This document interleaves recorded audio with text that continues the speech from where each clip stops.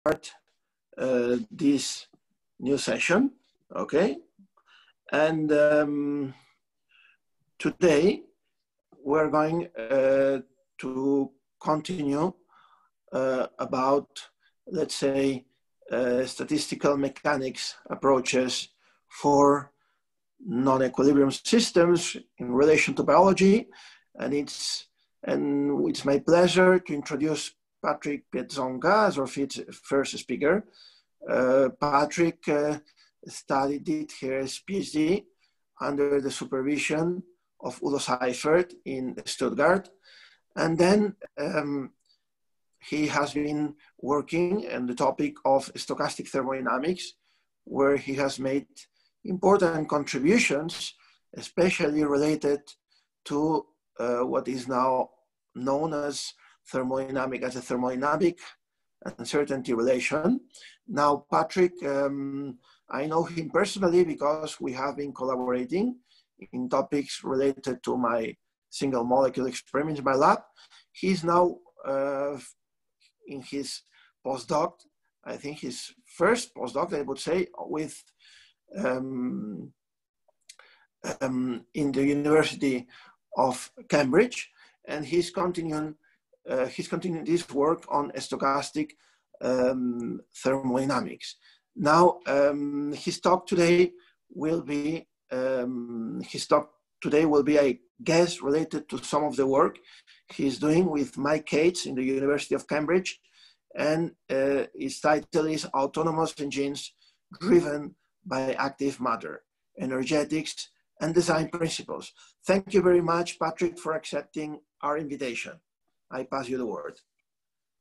Thank you very much for the kind introduction, Felix, and thank you to the organizers for the invitation. It's a pleasure for me to be there.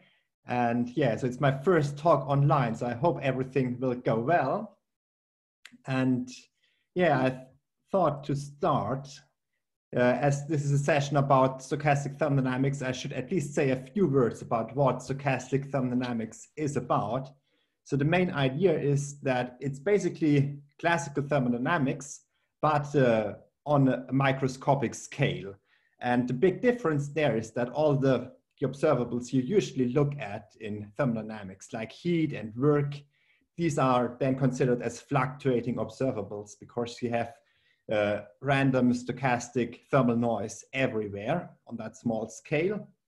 For example, if you look at such a molecular motor, it is basically a thermodynamic engine that is burning some chemical like ATP to produce some propulsion or to make some displacement along a filament. And if you repeat such an experiment, you will not always get the same results, but you will get some fluctuations around the mean. And stochastic thermodynamics has given us lots of results to describe exactly these fluctuations. And probably the most prominent classical results are the so-called fluctuation theorems. And the most prominent one, probably you have all heard about it, is the Jarzynski relation. And in the past 20 years, stochastic thermodynamics has evolved, and the most recent results is a class of results we call the thermodynamic uncertainty relations. And its most fundamental statement can be illustrated with such a molecular motor. It's basically telling if you have some uncertainty in one of those thermodynamic observables, for example, in that displacement, you can look at the variance of the displacement divided by the mean squared, and that gives you a measure for the precision of such a machine. And it's also a measure for the performance, because it's telling you how well is that machine at outrunning the thermal fluctuations. It's not just about producing some bias, it's also about being better than the thermal fluctuations. And this can be quantified in terms of such a uncertainty variable epsilon squared. And the thermodynamic uncertainty relation is telling us that the product of this uncertainty with the total entropy reduction, the rate of total entropy reduction, is always greater than 2 times kb. So it's telling you that if you want a small value of that uncertainty, you have to pay for it in terms of overall entropy production, so to say, heat that is dissipated into the environment. And I won't go into much more detail about that today. So if you're interested, have a look at these papers, and in particular that recent review here. But I'm telling you this to show you that the overall entropy production is a very important quantity in stochastic thermodynamics, which basically quantifies the non-equilibrium character and the capability to do something useful for any thermal machine. And for the remainder of the talk, I'm going to connect more to active matter, which has already been introduced yesterday. So you all know what active matter means. We have a big assembly of self-propelled particles. And in order to do stochastic thermodynamics for these active matter systems, the first step is to identify this important quantity, the entropy production. And indeed, this is what people have tried to do. And it has been a surprisingly controversial topic. So there have been different ideas around of how to quantify the irreversibility or directly the entropy production. And this is not a complete list of papers, and I don't want you to copy all of those references down. I just want to show you that there has been quite a lot of literature being published on that. And it has been surprisingly controversial. And the problem was probably that people could not really agree on what are really the relevant degrees of freedom to look at. And the contribution of Udo Seifert and myself on that was basically in order to have a well-defined measure for the entropy production, you need to look at a well-defined microscopic model for active particles, and then you can really identify the heat that is being dissipated into the heat bath. And so I think we now have pretty much understood what entropy production is. But of course, you might argue that active matter systems, and you have already seen yesterday that active matter systems can do much more than just dissipate heat into an environment. So what useful can it actually do rather than just dissipating?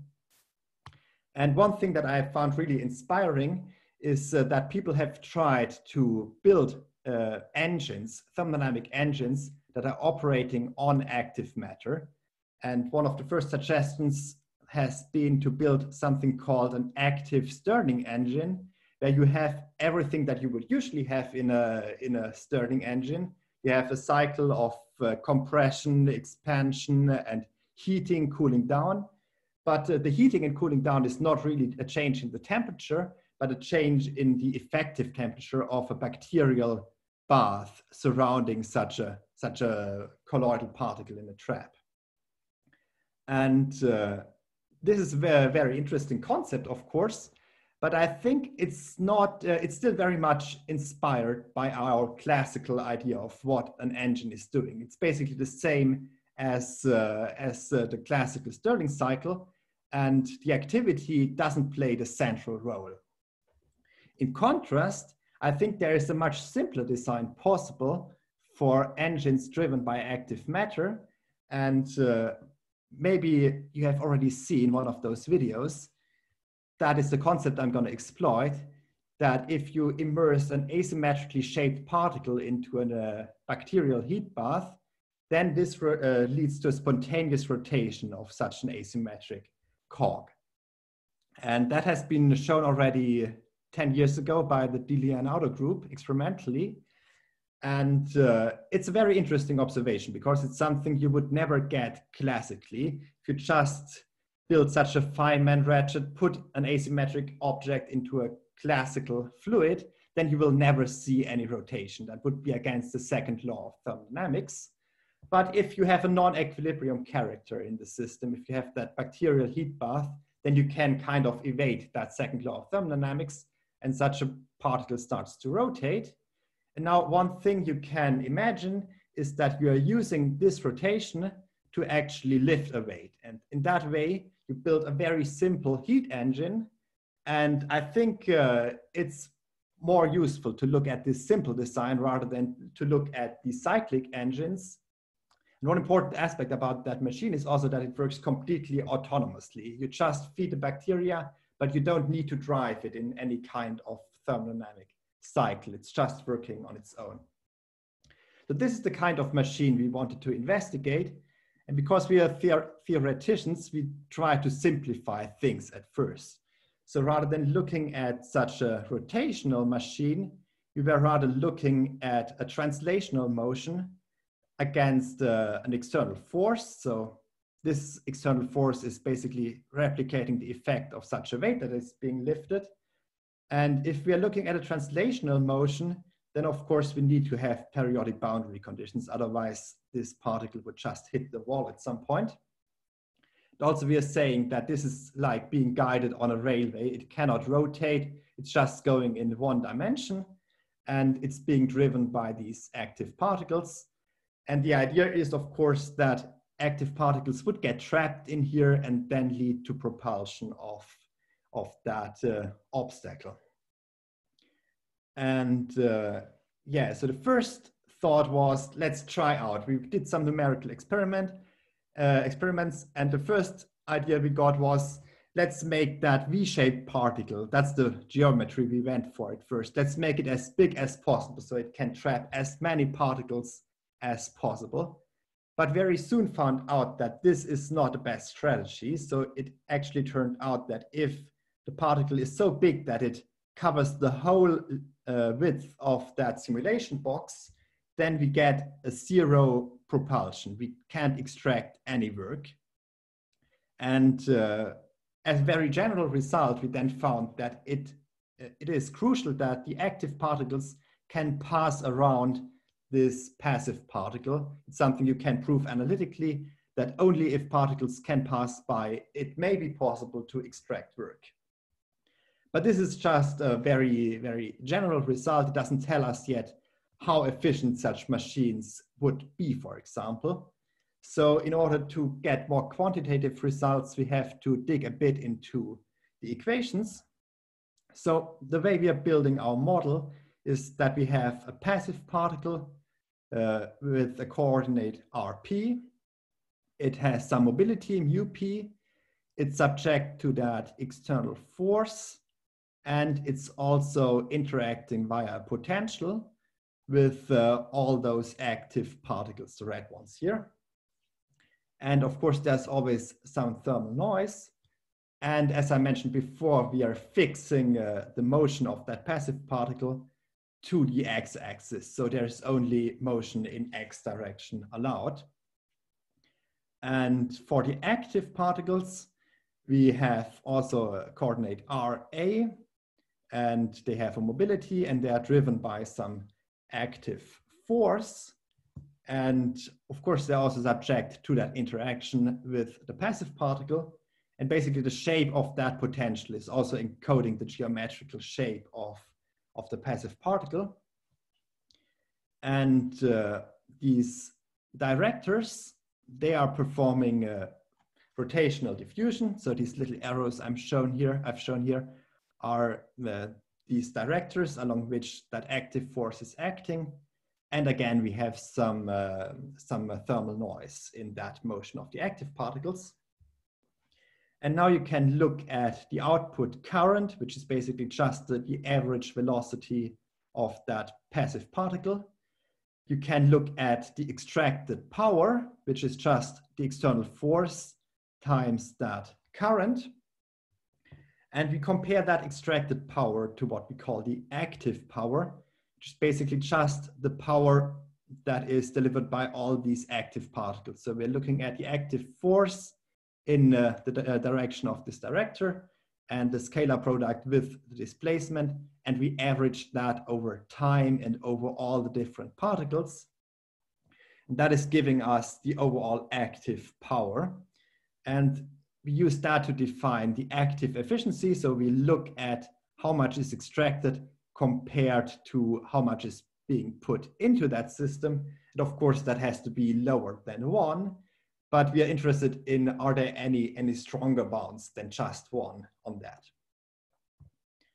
And so one of the first observations was that power and efficiency of such a machine are highest if you have slow rotational diffusion of the active particles.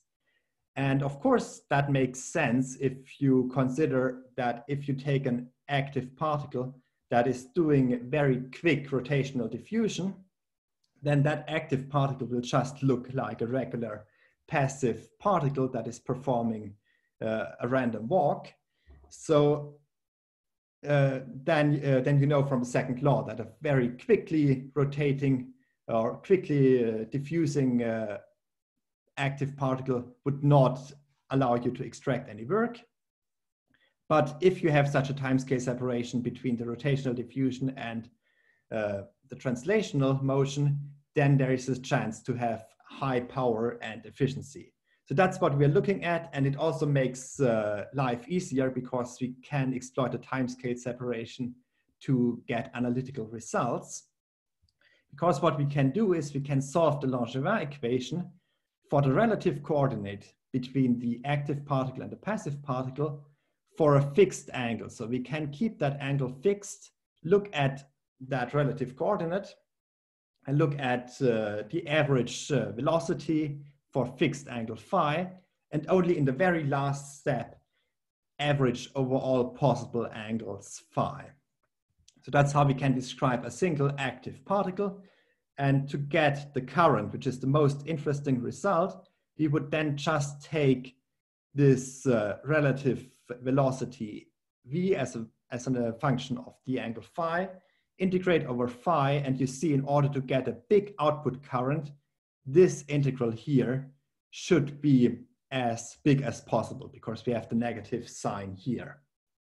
And we need it to be big enough to outrun the effect that comes from the counteracting external force. And now let me show you some results for that V-shaped particle. So what we were looking at is what does the relative velocity in x direction do as a function of that angle theta. And just to walk you through that plot here, so you see, for example, if you take a particle that has angle 50 degrees, such a particle will sooner or later get trapped in that V shape.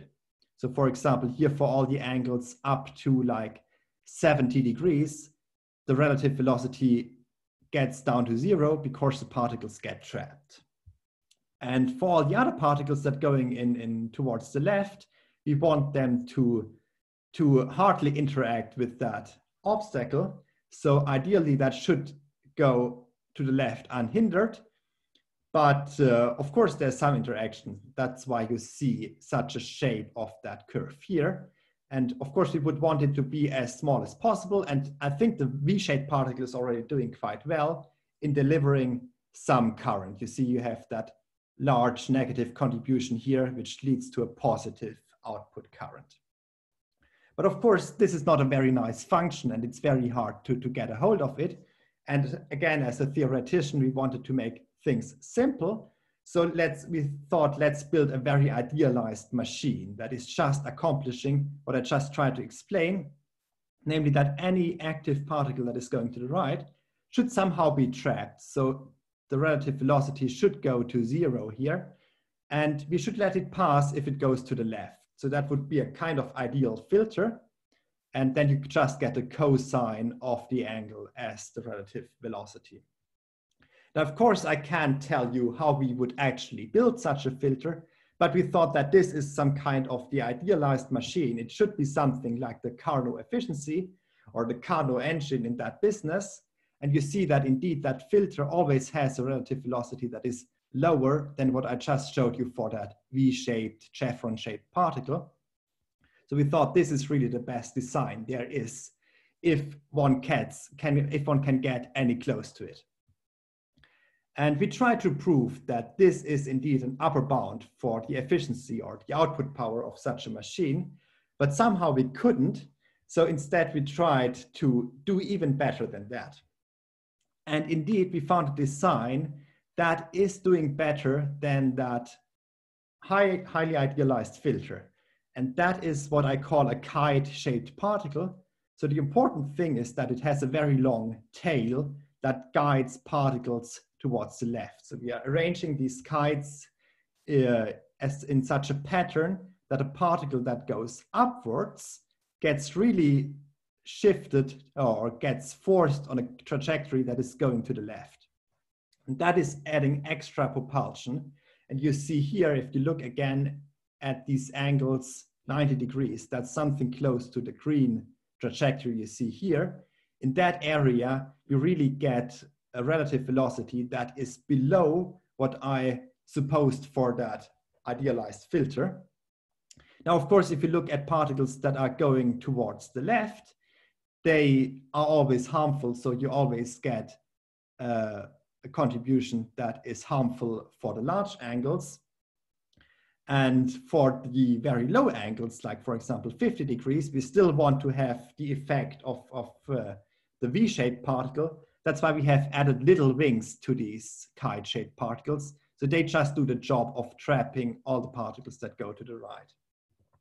So this was a kind of engineering problem to get that ideal, or it's probably not the ideal shape, but it's a highly optimized shape. And we see that indeed this might do better than this highly idealized filter. So let me show you some results for the power as a function of the external force. That's the kind of loading curve we're always looking at.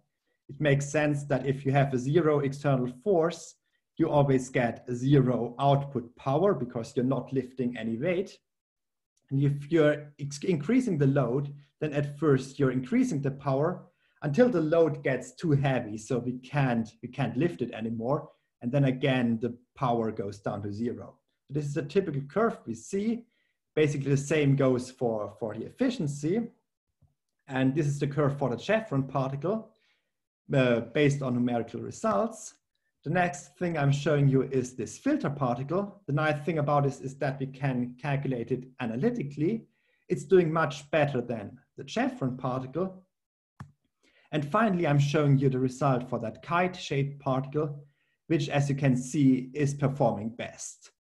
And but still, I think it's convincing that the filter particle, which we can handle analytically, is giving a very important benchmark. And the kite-shaped, the highly idealized particle is doing about 5% better than the filter particle. But still, as you can see, the overall output power is still very, very low. And also the efficiency is on the order of 10 to the minus 3. So even for the highly idealized design, we couldn't extract much power. And then we thought, well, maybe that's just the way it is. If we have active particles, there's always some random motion, active random motion going on. So there's always heat being dissipated everywhere, and there is no chance of extracting a big chunk of it. But still we went on, and I've just told you about a single active particle interacting with that obstacle. And the next thing we were investigating is a passive particle interacting with many active particles, as you would expect it if we are talking about active matter. And the approach we took in order to get analytical results was some kind of mean field approach.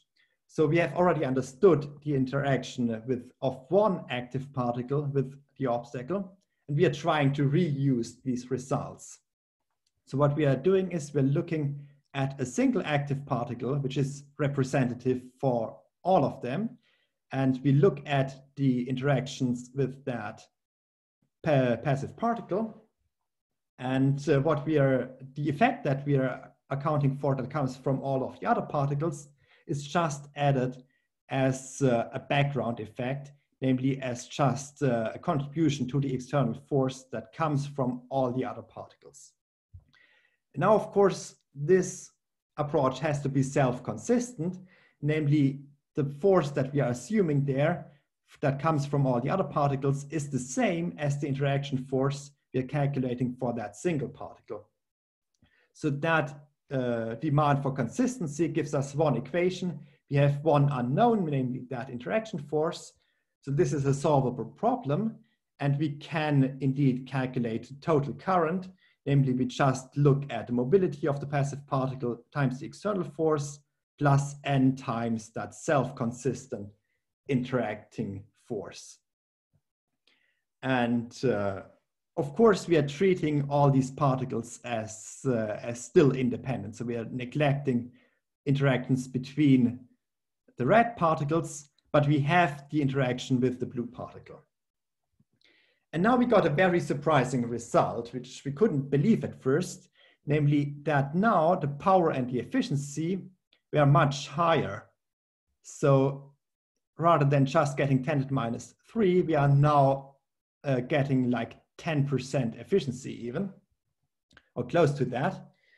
And we have again the same result, that it's less power for the filter and for the chevron, and the best power we get for the kite. And it's very strange that we get this collective effect. So again, I'm showing you that even if we highly optimize the single particle case, we get about 1.5%, and we get 8% efficiency if we are looking at the many particles. And of course, you would expect that if you take n times as many active particles, you're also extracting n times as much power. But in fact, we are getting more than that. We are getting like 1 order of magnitude more output efficiency than we would have expected. So this is some kind of collective effect. Particles are interacting indirectly via this passive particle, and that leads to some coordination that increases the overall efficiency of that system. And so this was a completely theoretical prediction based on that mean field approach. And indeed, we tried also to confirm that numerically. So Etienne Fodor, who was also in that team. 5 minutes, Patrick. Okay, that's fine. And Etienne did some simulations. So basically, he was just simulating active particles interacting with these kite-shaped obstacles. And the same effect can be seen here. And also what he has confirmed is that it was a good assumption to look at a high persistence of the active particles, because you see if you're increasing the persistence length, you're also increasing the output power of that machine.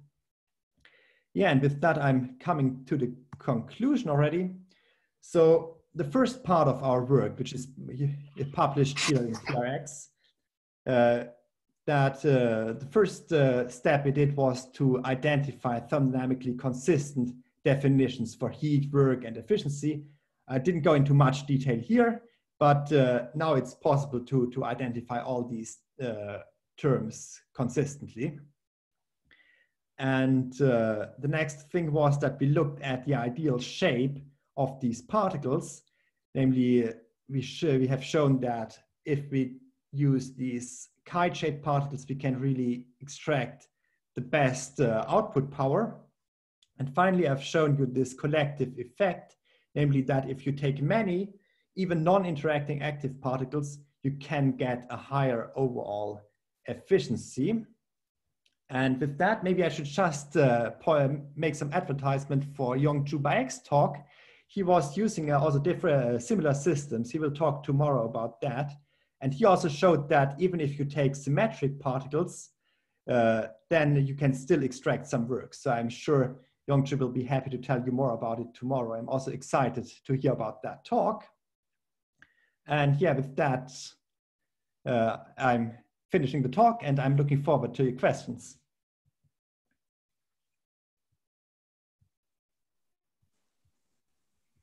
Okay, so it's thank you very much, Patrick, for this very interesting and suggestive talk and very, very appealing questions.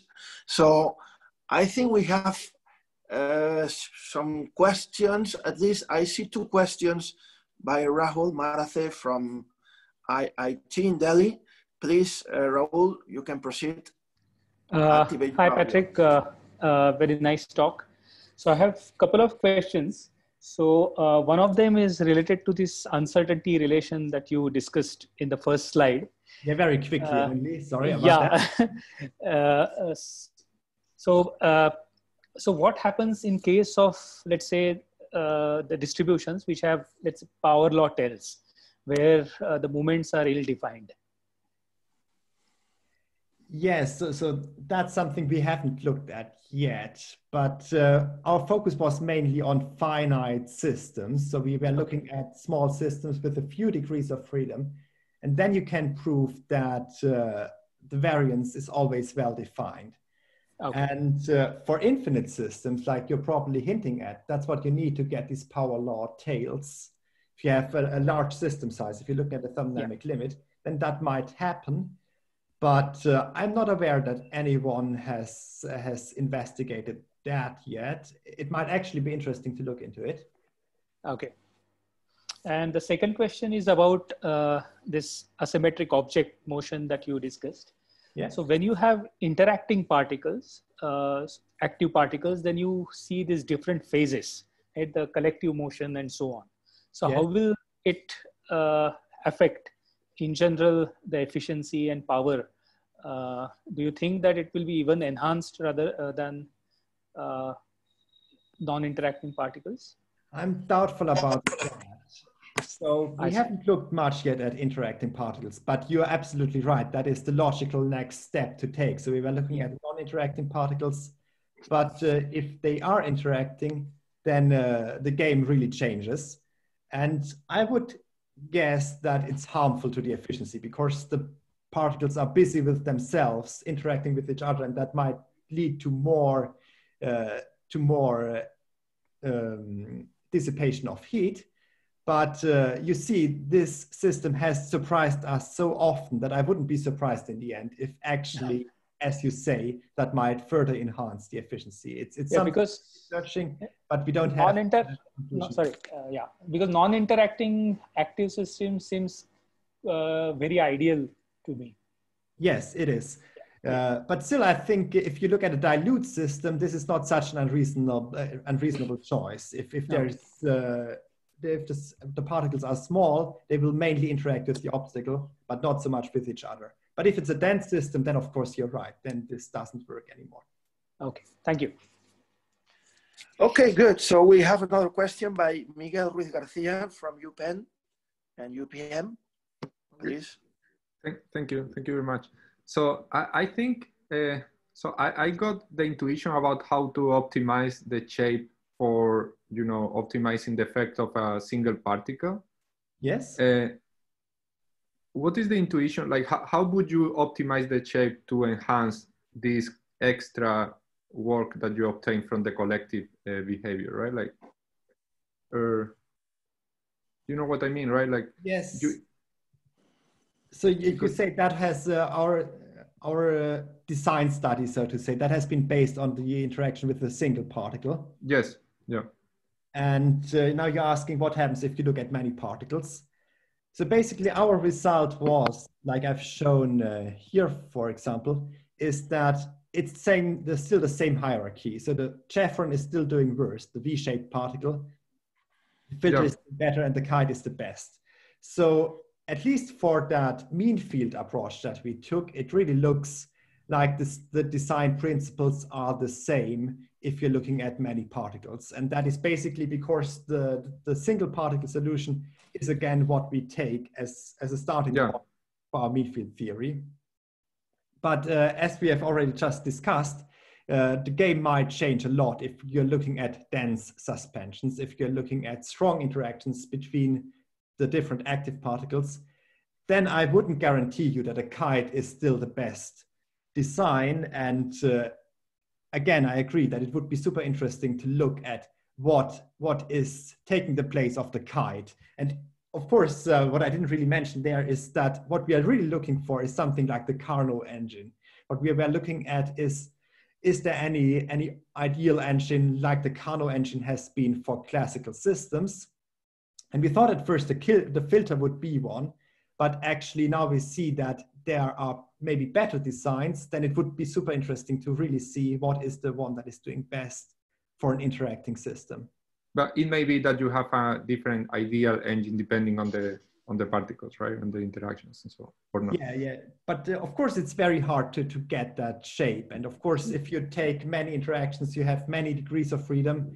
And probably it would be a very, very complex machine. I mean, you could run a machine learning algorithm on that and look what is extracting most work.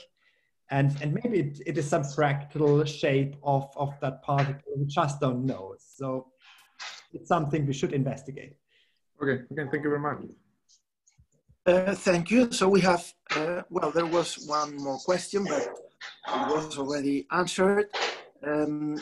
I see we have still 5 minutes.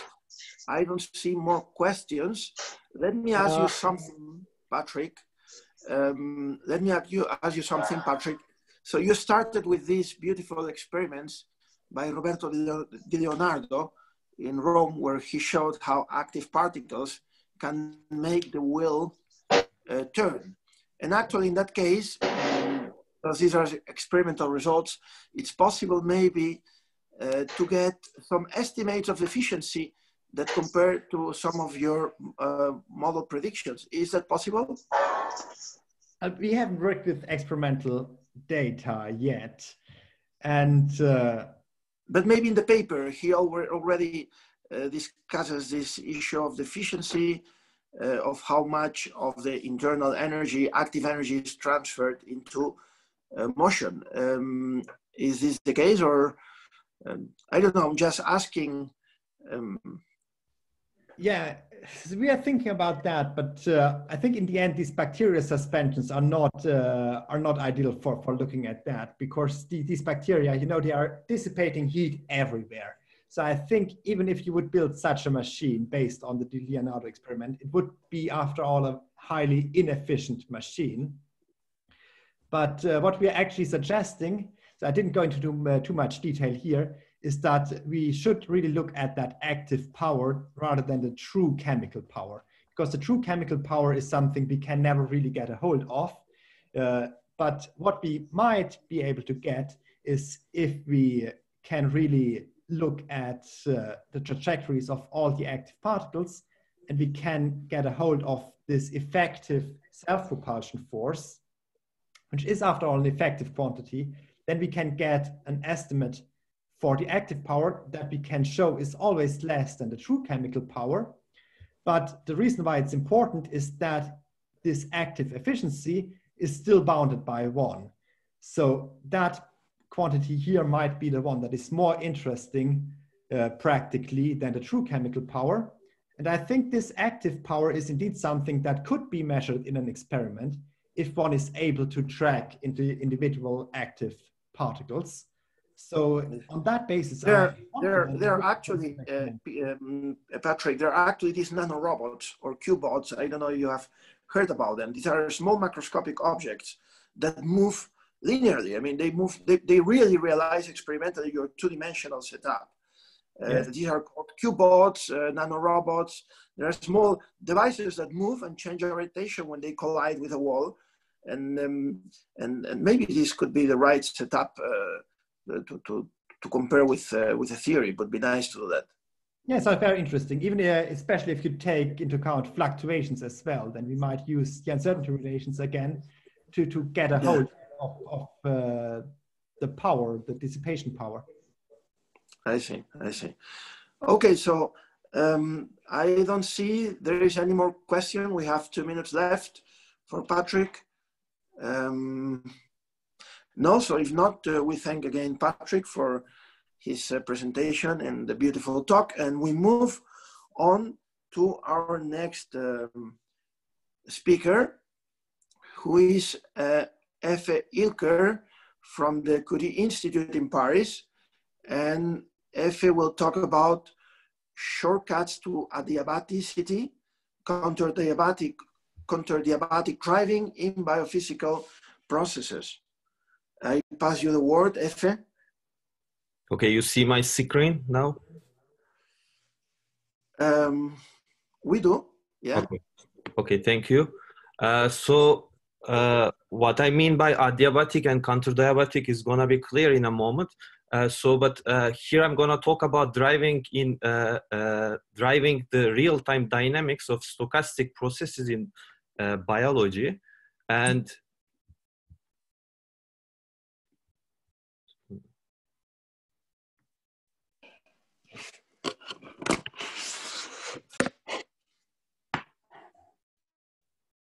Okay, so this finite time control is an important thing for the biology. Time is a major constraint for life.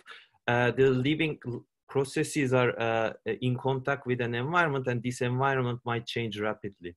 For example, for cells, there could be sudden changes in the environment pushing a osmotic stress, and the cells are often at the limit of crowding, and with the osmotic compression, the volume would shrink, so they would get overcrowded, such that all the biological signals slow down. And unless they find a solution to that in a finite amount of time, these cells will lose vital functions and therefore go to death. And throughout the evolutionary timeline, this living organism must have found solutions to this type of rapid changes. And the same story goes in the developmental dynamics, that the organism should follow certain sequence of events to have a successful developmental program. And similarly, in the intracellular processes, the cells make temporal decisions by locating, for example, a droplet at certain location to accelerate some chemical reactions. And if they want to change this, either they have to disassemble this one or to localize it in a different way. And at another scale, this humanity's fight against fast evolving pathogen is also control against time. That's what we are doing against now a disease such as COVID. While we are trying to find a solution at finite time, at the same time, you can try to slow down the origin of the source by slowing down the epidemic spreading, and that's what we do by social distancing. Okay, so in the end, these all processes are stochastic. So with this stochastic aspect, it becomes more challenging to control the real-time dynamics. And the inspiration of such a control in a system with inherently stochastic properties comes from quantum adiabatic computation. And in this case, in the quantum case, the idea is to prepare the system in one of the eigenstates of this Hamiltonian H0. Typically, that's the ground state. And the goal is, when we vary this Hamiltonian over time, we always want to maintain the system at the ground state. And one way to do that, and we change this Hamiltonian over time through a control parameter lambda. One way to do that is to do this extremely slowly, meaning adiabatically. But if you want to do this at a finite time, then this would induce transitions to the excited state. So in order to prevent that, we use this auxiliary Hamiltonian, which has the information about the time evolution of this guy, therefore it can compensate for these losses. And the similar decomposition can be taught in general Liouvillean systems, where we would, for example, want to follow the stationary state of this original Liouvillean while we do the time dynamics by using this auxiliary field. And now that we can form this, we can generalize this to other systems, we are now building up new examples in the biology, and now we are doing these first two examples applied in biology of this type of control. The first one is to control the evolutionary dynamics in genetic variance in a population. So this is recently published, and there we find the control protocol in evolutionary dynamics, and that's useful to find therapy strategies against complex diseases and the general evolutionary systems. But what I'm going to talk about today is the second example. It's going to be the cell's response under heat shock. So just to understand this driving, I have this simple example. So you can imagine imagine that we have a road with so many turns and there are bumps on the road. So one way to keep track on the road is to go very careful and slowly. So if we instead go fast, there's a risk that we deviate from the road and we go out of the path. But what CD driving is doing is it's like we are adding extra material to the car. We could add spoilers at the back of the car, creating a counteracting velocity field such that we always stay on this road. And we can think of this as an inverse problem. So the goal here is to find the operator we should apply in order to maintain the time dynamics we want. And so for that, we do a decomposition in the system. So we assign a control parameter lambda. And for this lambda, you can always calculate a long time stationary distribution. But if you just apply this as a controlling field, then your actual system will always lag behind the desired state. So what you do is you calculate for this loss and you use a modified control parameter or control parameter set in order to keep up with the desired trajectory. Okay, so the first example I'm going to show on stochastic systems is a optical tweezer setup. So this is, we have a bead diffusing on in a solution, and there is a laser trap, and this potential can be approximated as a harmonic potential where the width of this potential is controlled by this coupling constant K. And since this is a diffusive particle, the long time equilibrium is in the Gaussian form. And we can control this distribution by controlling this coupling constant. So if we vary this over time and bring it from point A to C at a finite time, we will be able to change this applied potential, and this would have associated long time distribution. But when we do this at a finite time, the actual system, as we see, there's less overlap, so it actually lags behind because of loss in the system. So when we apply the counterdiabatic field, it suggests that we use a modified control parameter. So we do a slight overshooting on the control parameter. We use a modified potential. And in the end, we will be able to keep up with the desired trajectory. And you can see the time evolution contribution in here. And this is shown experimentally in Siliberto's group in 2016. And this corresponds to one example of the continuum models. The one I'm going to talk about is the discrete state Markov model, and we can actually generalize this through the discrete state Markov models and then go to the limit where we have continuum systems. I'm not going to get into the technical details of that, but in the end, once you find a solution for your time evolution, you should still approximate to a potential or something that you can apply on the system. So in the previous case, we were changing the coupling constant of the potential. For the molecular interactions, we will change the molecular concentrations. Okay, so the example I have is the chaperone upregulation as a response to heat shock in the cells. So we know this traditional view of protein production. So we have transcription, translation, all these steps require energy consumption. And at the same time, these proteins eventually degrade. So we also have the maintenance cost to keep up these protein levels.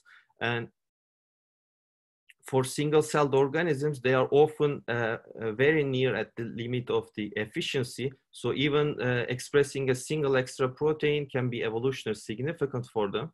And actually in a recent work, we showed that this fitness disadvantage is linearly proportional with the at this cost of the extra material. Okay, so this means that this machinery also should work very efficiently. And we will focus for this protein folding part. So what happens is after translation, this comes as an unfolded chain. And after that, this protein has to correctly fold to come to this native state in order to be functional. And these all processes are stochastic, and these are also a function of the temperature. And we can see in here the fraction of native proteins as a function of temperature. Initially, there's a plateau, and then here we have a sudden decrease, a melting temperature, and this is where the human body temperature coincides. And being a little bit higher in the temperature gives the dynamical flexibility for the proteins in order to do their functions faster. But at the same time, it makes them vulnerable to sudden changes in the environment, such as heat shock. And as we can see, even at this normal temperatures, we have the risk of misfolding. And what happens is this unfolded change comes to intermediate state. If it correctly folds, it goes to native state. And if there's a high chance it can also go to misfolded states, and there are many of those.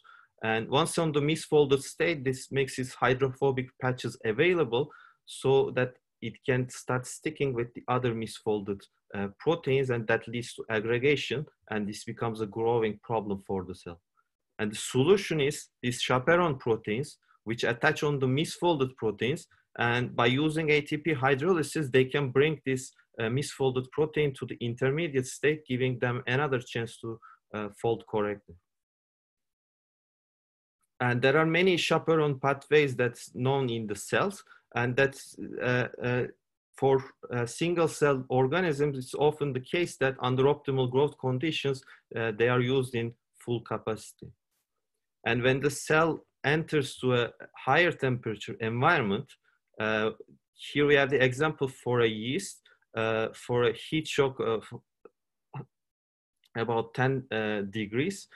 We see that most of the repair mechanisms are upregulated, and one of which is this chaperone protein, which has a peak on the initial stages of the heat shock.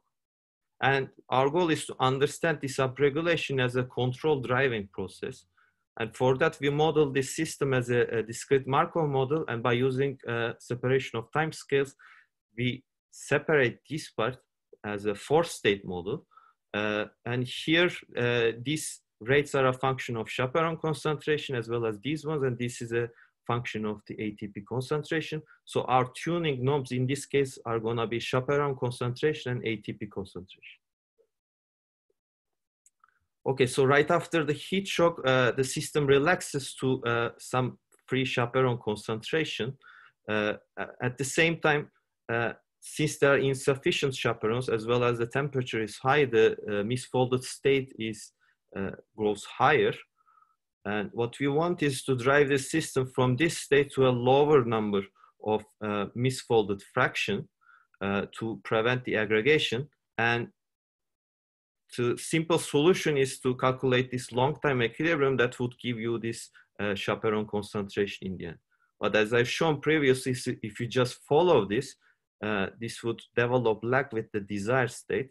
So for that, you have to solve for this counter-diabatic protocol. And when you do that, you see that this suggests that you have to overshoot on the chaperone concentration in order to catch up with the desired state. But at the same time, you also have to, you need a little nudge on the ATP concentration to accelerate these dynamics. And we can see different speeds, and they all have the similar trend, as we can see in here in the chaperone concentration and ATP. And here we can see the trade-offs with the power consumption. And this is already a non-equilibrium stationary state. So even at the, without driving, this system will consume housekeeping. There's housekeeping power consumption that also changes from this state to this state at the end. And this is the part that only occurs during the driving process. And as you can see, this increases with the speed of the driving interval. Okay, so when we look at this, when we look at the experimental data, we see the evidence that our predictions are also seen in the experiments. We see upregulation of the chaperone on the right, you see, but at the same time, it shows that there is a help needed from the ATP concentration as well. 2 minutes, Efe. Okay, so just to conclude, I would give you an outlook. So these counter-diabatic control techniques are very new for the biological systems. With this, once we form the stochastic aspects, it could be possible to apply it to diverse systems. And we can also form other parallels from the quantum systems, such as the quantum speed limits, in order to see the trade-offs, and the speed trade-offs with under finite resource constraints. And the other areas could be, what I'm planning, for instance, is to apply this to many-body dynamics to also control the self-assembly processes in the cells. And finally, I would like to acknowledge my collaborators, and thank you for listening. Okay, thank you very much, Efe. So I think it's time for questions, and I don't see any question in the chat. Maybe someone wants to, okay, there is a question by Daniel Ciara from Yale, please go ahead. Yeah, hi, thank you so much for your talk. I was just wondering if you could explain a little bit more about how a faster protocol in the counter diabatic case, you're able to hit the target long time distribution with that faster protocol. Like at the peak, it seems like you also hit the target distribution. You mean in the optical tweezer one? Yeah, I think so. I'm thinking of the example that you gave where there was a point A, B, and C, and at B, you also were at the target distribution. So here, this is the one without driving, counter-diabatic driving. So there is a lack of overlap in here. And right. when we apply this solution, so you apply this plus this part. So this is also a good example because the minimum of the potential doesn't change. It's only the width that changes. So that can give you directly this diffusive property. So you are actually counteracting for this diffusive losses in the system by adding this part. And that way you accelerate the dynamics to keep on the desired state. Perfect. Okay, thank you. And then you can bring the system at the equilibrium much faster and then just switch off everything and you are there. Interesting. Thank you. Thank you.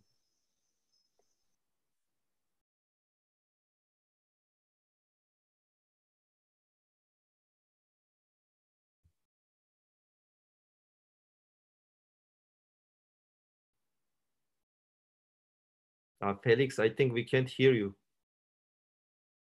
Oh, sorry, I muted because there was some noise in the background. So no, I was just saying that I don't see any more question in the chat unless anyone else wants to ask one more question. We have 3 more minutes. Maybe you could just briefly, I mean, you explained in your talk, but maybe you could emphasize the new element of this counter-adiabatic nudging. Would you say, as compared to the standard feedback protocol in which you change the stiffness, for example, of the optical trap or any other parameter, in this case, you're introducing a new feedback protocol to match the time. So your constraint is to match a final time for your process. Is that correct? Yes, it's final time as well as actually you can also keep up the entire trajectory as you wish. So this, and this is especially important because many of these feedback protocols are implemented in systems in which you don't have any interest in matching a finite time. You have interest, for instance, in reducing dissipation. So you want to extract maximum information, or usually you apply these protocols, these feedback protocols, to convert, for example, information into useful work. But in your case, you don't want to do such type of conversion. Is that true? I mean, your efficiency of your protocol is not related how much you can convert information into energy. Can you say something on this? In some sense, I use the information, so I dissipate more in these systems by doing this driving. I'm just using the information to keep up the system in the state that I want. So there you can put, for example, a loss function. It depends on what your objective is. So you might want to follow a certain trajectory saying that this is the minimized loss and stuff like that. So that would give you an access to choose the path you want to follow. So there is no efficiency parameter in these sort of transformations. In your case, you don't have an efficiency parameter. Is that correct? No, yeah, it's not defined in here. It's not defined an efficiency. Okay, yeah. Okay. But you can define an efficiency. I understand. Okay, so unless I don't see, I want to use your time, Efe, to give you the full time you're allowed. I don't see any more questions. No one from the audience wants to ask a last question to Efe for this very interesting new turn into feedback and protocols or? I can say one more thing. So another thing that I didn't give the example, but another thing we have here is that since you can shape the landscape of the system on the time while you are wearing over time, that actually, even though you do non-equilibrium driving, you can make measurements as if you are in the equilibrium distribution. So one thing we were thinking is the applications on also these pooling experiments to extract more reliable information while the system is varied in non-equilibrium. Okay, okay, very interesting. Thank you very much, Efe. Thank you. So, so now it's time to move to the next speaker, and the next speaker will be on self-phoretic active colloids in confined geometries by Tassin, the name, let's see if I can pronounce correctly, Tassinkiewicz, M. Tassinkiewicz, but I don't have the full name. I want to say it in your screen. Okay, Mikola Tassinkiewicz, okay, from the Centro de Física Teórica Computacional de Lisboa. So she will talk. So I will tell you, Mikola, 2 minutes before the end, before the 15 minutes, I will tell you, let you know that you have 2 minutes, you have to finish, okay? Thank you very much. I pass you the word. Okay, thank you, Felix. Thank you for your introduction. Good morning, everybody. So today I will speak about one class of active particles, active colloids, and particularly on the behavior of these active particles in confined geometries.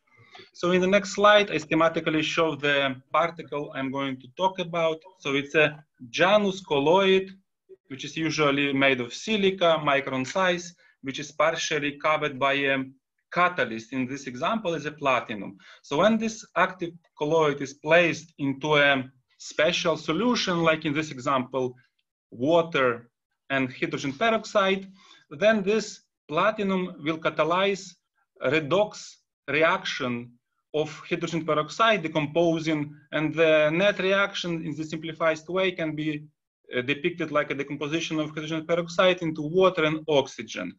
And then due to the asymmetric coverage, we'll have a gradient of concentration of reaction products, which are depicted by a green circles here.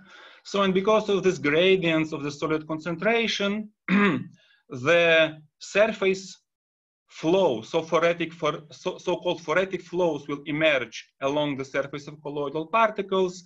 We can calculate these surface flows, and macroscopically, these surface flows, which are driven by the interaction of the product with surface of colloidal particles, can be presented in a simple way, like the surface flow are proportional to the lateral gradient of concentration. So, and since the system is mechanically isolated, the particle will propel into the opposite direction to the surface flow. And direction of the motion depends by the type of the interaction. It's not universal. It can be either against catalyst or towards catalyst. Now in the next, so in this case, the mechanism of motion will be self-induced diffusiophoresis, the motion of colloidal particles in self-generated gradient of a neutral solid.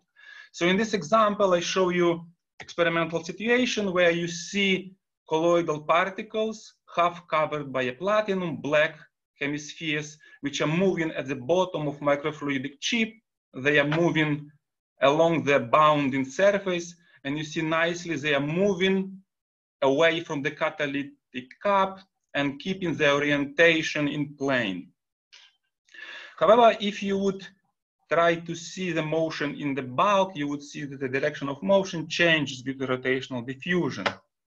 So let me, on the next slide, briefly summarize the model of this active particles. So it is a most minimal model. We have an active colloid in a bulk. We assume that the diffusion of the product is much faster than the motion of the particles. So in this way, we can decouple diffusion from the convection, and we can treat problem mathematically in 2 steps. So the concentration field is governed by a time-independent steady-state Laplace equation. where D is diffusion coefficient, C is the concentration field. We have a boundary condition on the inert part. We have a reflection boundary condition. On the catalytic part, we have a source boundary condition. It is the simplest way to take into account reaction. So we have a constant rate emission. Once we solve this problem, we can calculate this so-called phoretic slip velocity, which would be then plugged into a second problem, hydrodynamic problem. So now we must solve for the hydrodynamic field U around the colloidal particle. So it's a standard Stokes equation, law of Peclet number regime. We have pressure, viscosity, fluid flow, supplemented by an incompressibility condition and the boundary condition on the sphere. It's just a non-slip boundary condition, unknown velocity U, angular velocity omega, and this slip velocity, which is given by the concentration field C. And then this system of equation must be supplemented by a condition of torque-free and force-free. And this gives us desired propulsive velocity U and omega. Now, as I told you, in bulk, direction of motion would change due to the rotational diffusion. So our main motivation is how to control the directionality of the motion. One possibility would be just to apply external field by a properly designed particle. For example, particle with some magnetic course. And when you apply magnetic field, you can control orientation of the particle nicely, and it will swim along the line given by the external field. However, this is not what we want. We want a more autonomous way to control this behavior. And our idea was to use boundary, confining boundaries. Why this is promising and interesting? If we look at the disturbances created by just a simple planar wall on a property of the system, we find out that, let's first concentrate on a particle which are far from the confining wall on a concentration field. Our active particle acts as a source of a solid. So in far field, it can be approximated as a source monopole. And then the wall can be taken into account by a image monopole, which is placed at distance minus h. And then disturbance field from the image decays like 1 over distance. And then this will give a diffusio-phoretic component to the particle velocity, which is proportional to 1 over h square. So that velocity will be proportional to 1 over distance square. Now, if you look on the hydrodynamic flow, our particle is force-free. So the leading order far field asymptotics would be a force dipole in the hydrodynamic flow.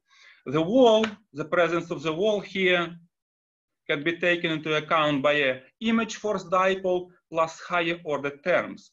So then the leading asymptotics in the disturbance flow field would also decay like 1 over distance square. So hydrodynamic interaction with the wall would also reveal the same asymptotics. So we have a very interesting far field behavior when the concentration effects and the hydrodynamic effects have the same far field asymptotics. And this can give rise to an interesting phenomenon. So now we consider our micro swimmer near a flat wall. As a first step, we consider just a flat, inert, non-slip wall. So we supplement our equation by a boundary condition to the flow field at the wall, non-slip. And for the concentration field, it's just a reflecting boundary condition. So our goal was to find velocity, linear and angular, as a function of the distance to the wall and the angle theta, which the direction of the motion makes with a normal. Now, there were several interesting non-trivial behaviors, but from the point of view of directionality of the particle, the most interesting is so-called sliding bound state. I show here an example. We have a flat wall, we have a colloidal particle, which starts at some orientation and some distance to the wall. And when we release it, it approaches the wall, then reorient its direction of motion and get trapped into a sliding steady state, which doesn't change its property with time. So the main mechanisms of this sliding steady states is the two rotation. The first rotation is driven by the interaction of the particle with the wall. So the hydrodynamic interaction of the particle with the wall always tend to rotate direction of the motion away from the wall. then accumulation of the solute or reaction product between the wall and the particle would give rise to a so-called phoretic self-rotation, which opposes this rotation due to the hydrodynamic interaction. And the balance of two can lead to the emergence of the sliding steady state. And here I show you a configuration, color encodes concentration profile, concentration of the reaction product, and the blue and the light white lines are the streamlines of the flow. So when the particle would proceed like this, infinitely long at a constant distance and orientation, obviously without fluctuations.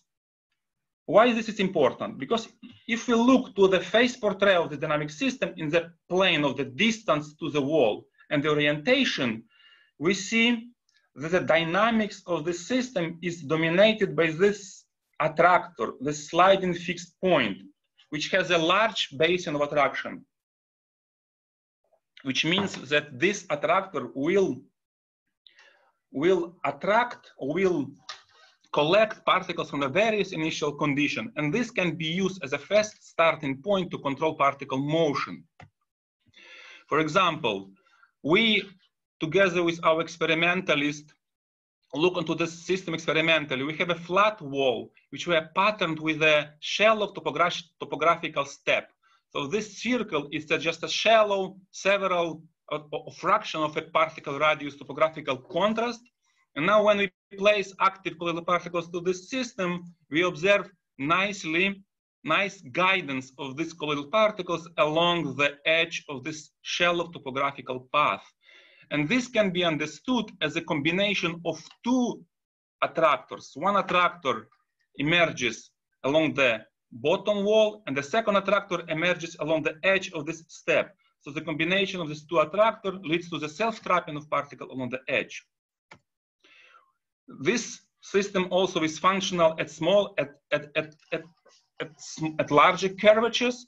Even the topographical posts of a very high curvature are efficient in trapping colloidal particles. So this active colloidal particle can make several revolutions around the wall, around the step. So we can, in that sense, this shallow topographical contrast can serve as a railway for the colloidal particles. Next question which we ask, can we use this self-trapping and then endow some structure to our wall in order to better control particle motion in flat geometries? So in this case, we ask question, can we guide particles at chemically structured surfaces? So in this case, we need to modify properties of our wall. Since our wall now is chemically patterned, the gradient of the solute close to this wall will also generate, due to the phoretic mechanism, surface slip velocities at the confining walls. And now the non-uniform gradients, non-uniform concentration profiles along the surface will also give rise to the apparent slip velocity along the wall, where B parameter controls the interaction of the solute particles with this wall. And this is a lateral concentration gradient along the wall. So by patterning the wall chemically, we basically pattern this way how the solute interacts with the wall. And then indeed, we find an interesting behavior. If we pattern our wall by a simple chemical stripe, where the gray material interacts more strongly with the solute than the orange, and we consider a particle which moves away from its catalytic cup, we find that at some condition, this particle can dock at the interface between gray and orange region. Another type of particle which are designed in such a way that they move away from the inert part, we can find situation when this particle from a various type of initial condition can find its way to the middle of this chemical stripe and robustly follow it with a constant orientation. So this is interesting because this demonstrates that this simple geometry, when you have just one chemical linear stripe, can serve as the road to these active colloids. So what is the physical mechanism of this? The first step, colloidal particle. 2 minutes. Okay. Okay, so colloidal particle which moves at the wall generate surface flow. If we look to the property of the surface flow, they have a structure of a monopole plus dipole. And the strength of the surface flow depends on the substrate material. Now, if we decompose activity of the particle into a monopole and dipole contribution, we find out that the monopole contribution drives translation of this particle towards the interface between orange and gray surface, while dipole contribution drives rotation of the catalytic cup into the orange material. So, and this is a main physical mechanism. I will skip this phase diagram. So this is a phase portrait, which is in the plane of the distance to the center of the chemical stripe, and this is the angle, orientation of the direction of motion, and the stripe alignment. So the phase, the dynamic is totally dominated by this fixed point, which is a sliding along the center of the step. Since I have left with a few time, I would just go towards acknowledgement. So I would like to acknowledge collaboration with experimental group led by Samuel Sanchez, and this is my former group at the university at Max Planck Institute in Stuttgart, led by Professor Dietrich. And to end, I will just summarize my results. So the minimal model of chemical microspheres, which is just a neutral self-diffusive phoresis, predict a very rich behavior near planar walls. The surfaces which are patterned by a chemical stripes can efficiently guide these active particles, and we find the dependence of the behavior on the particle shape. Rod-like particle can respond differently to the flow field than the spherical particles. And thank you for your attention, and I'm ready to answer your question if you have. Thank you very much, Mikola. So thank you very much, very interesting topic and talk. There is one question by Miguel Ruiz Garcia from UPenn, UPM. Yeah, okay, thank you very much. So I had a question inspired by the first talk, like, so in your case, right, like you have, for example, these circular boundaries, the particles can rotate towards one direction or another, depending on, I guess, that the direction that they came, right? Yes. Do you think that you could maybe make the boundary asymmetric in some way so that, you know, if the particles start to rotate in one direction, it gets stuck, but if it rotates in the other direction, it keeps rotating, so that, you know, at the end, you have a collective motion rotating in one direction, like all the particles or something. It's just curiosity, right? I don't know if you have thought about so your question is if we can segregate left or one way moving particle from another way by patterning this topographical step. Yeah, maybe instead of having like a circle, maybe you have like a ratchet, right? And then if they are rotating one way, they get stuck, and if they rotate the other, they keep rotating or something like that. Yes, in principle, yes, it's an interesting question. Although I'm not experimentalist, but I think it would be interesting to do it, and it's feasible, indeed. Yeah. So the particle would goes leftwise would.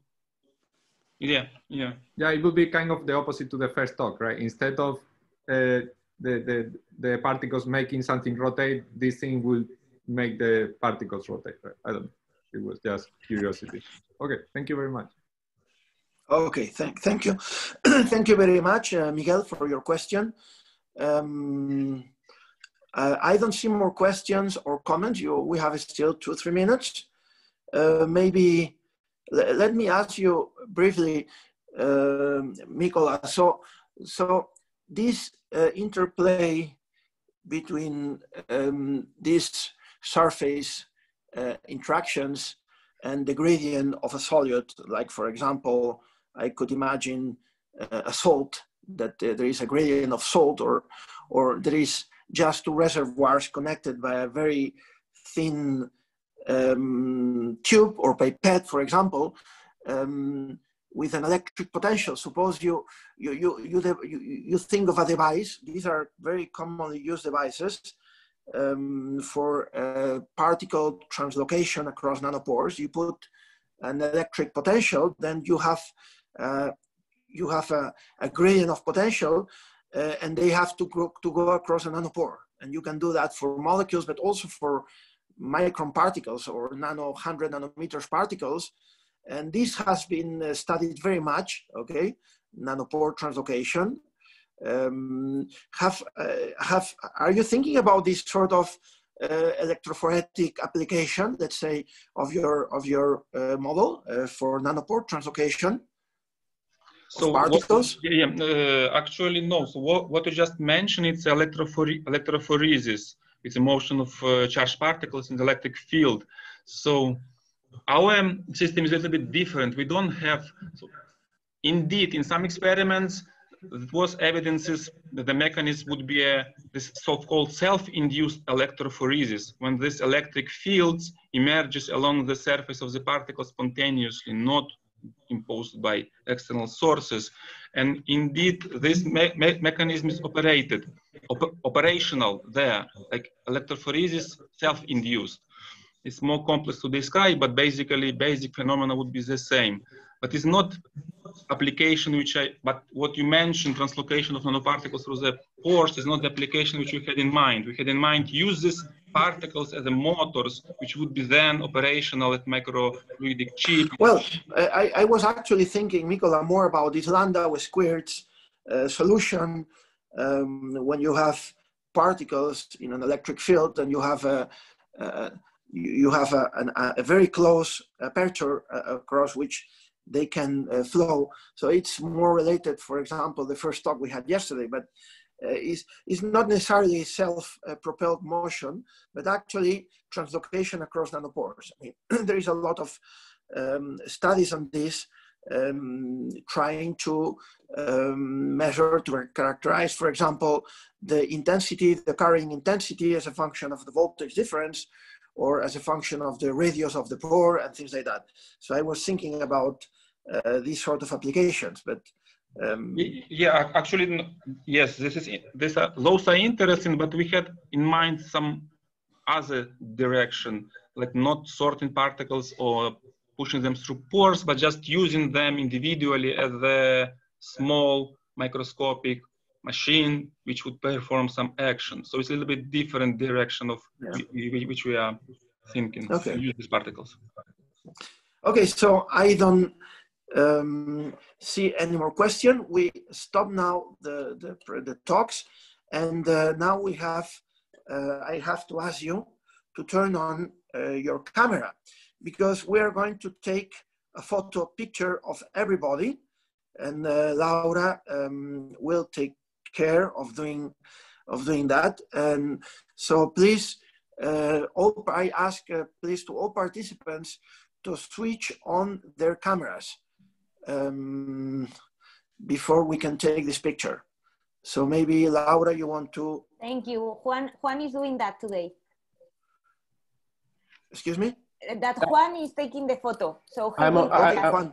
I am already taking the pictures. So yeah, but I see many people. We have to wait. Still, there is people.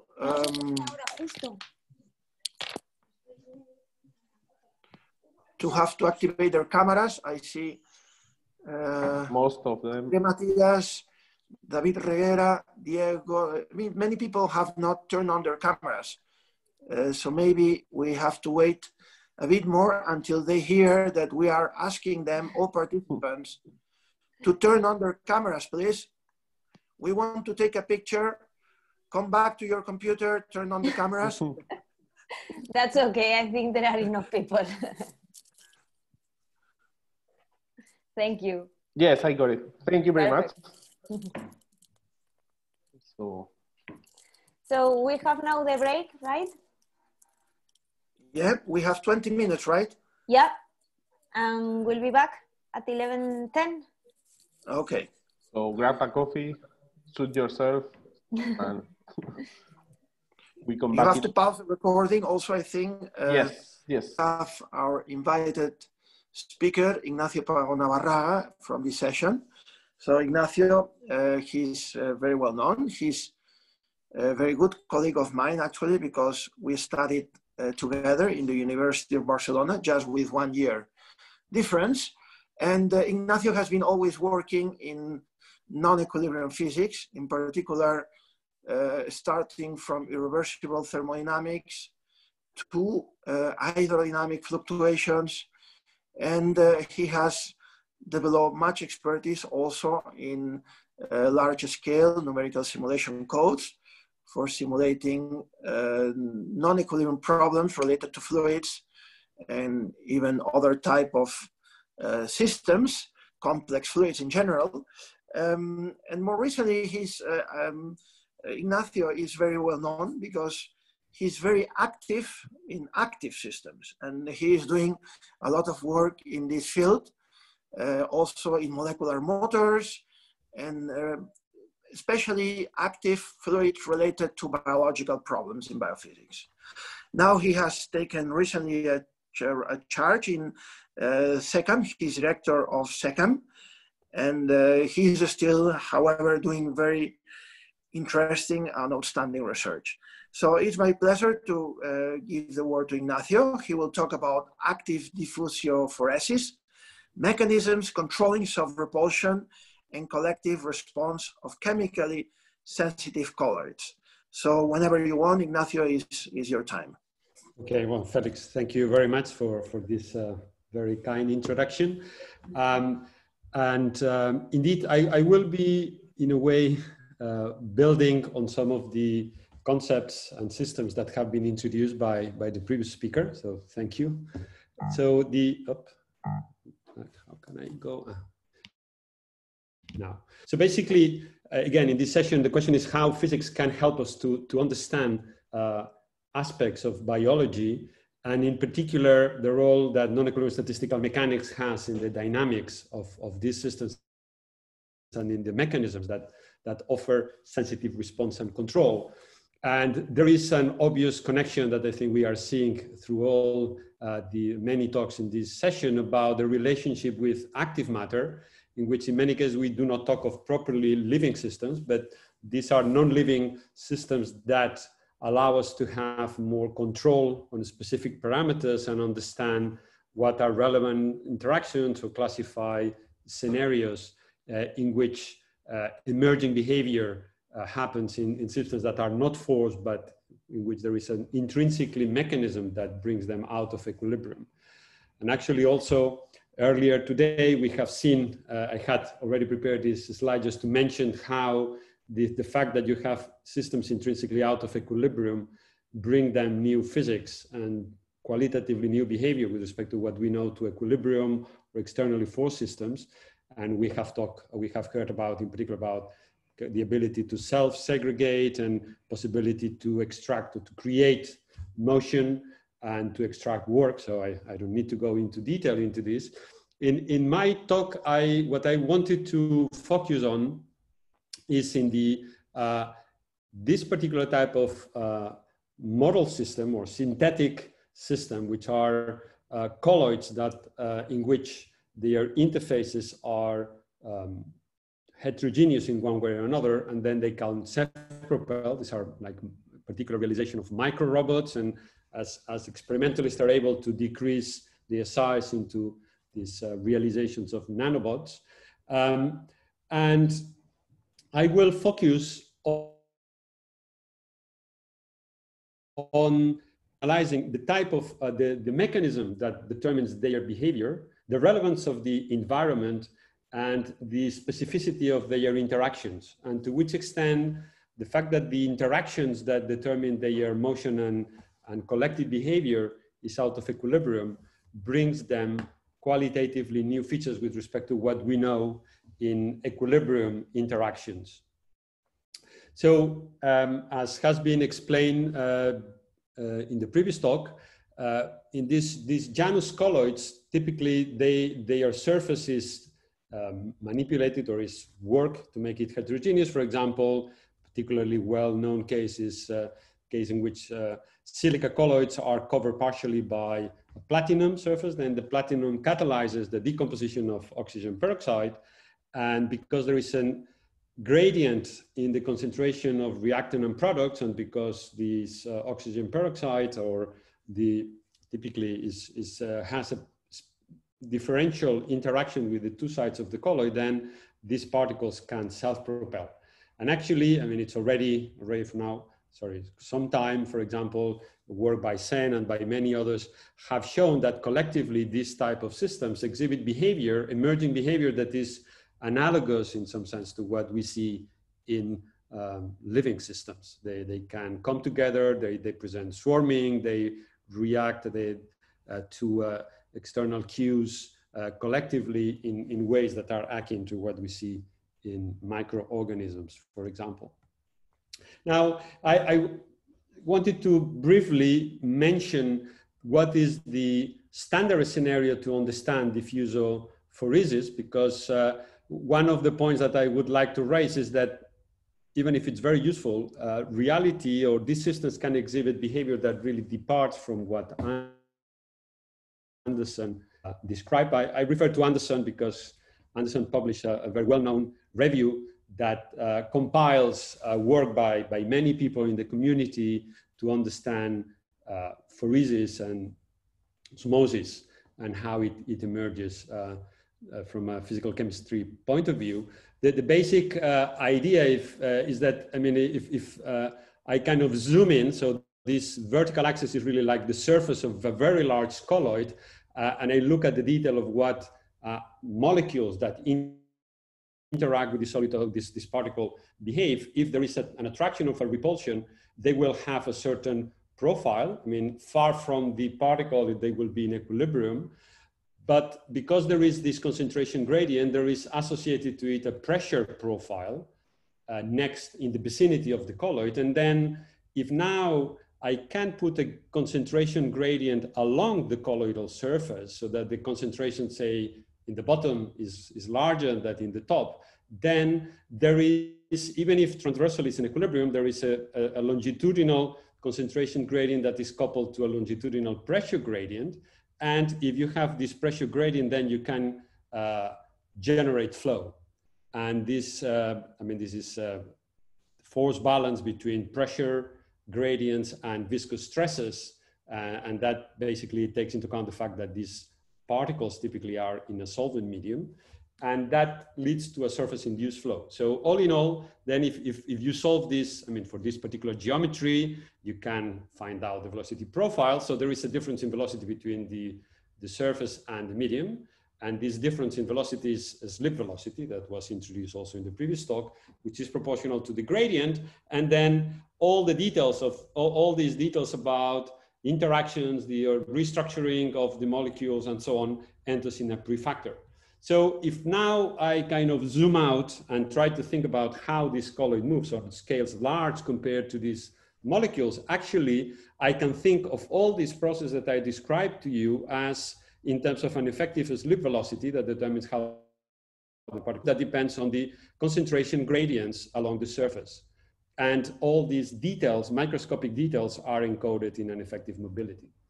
And that's like the standard way to understand phoresis for these systems. And indeed, the fact that you have now an inhomogeneity, as I mentioned, for example, by capping this colloid with platinum, creates naturally a concentration associated to this chemical reaction because the catalysis is not homogeneous, and this gradient is really what leads propulsion. I would say this is the standard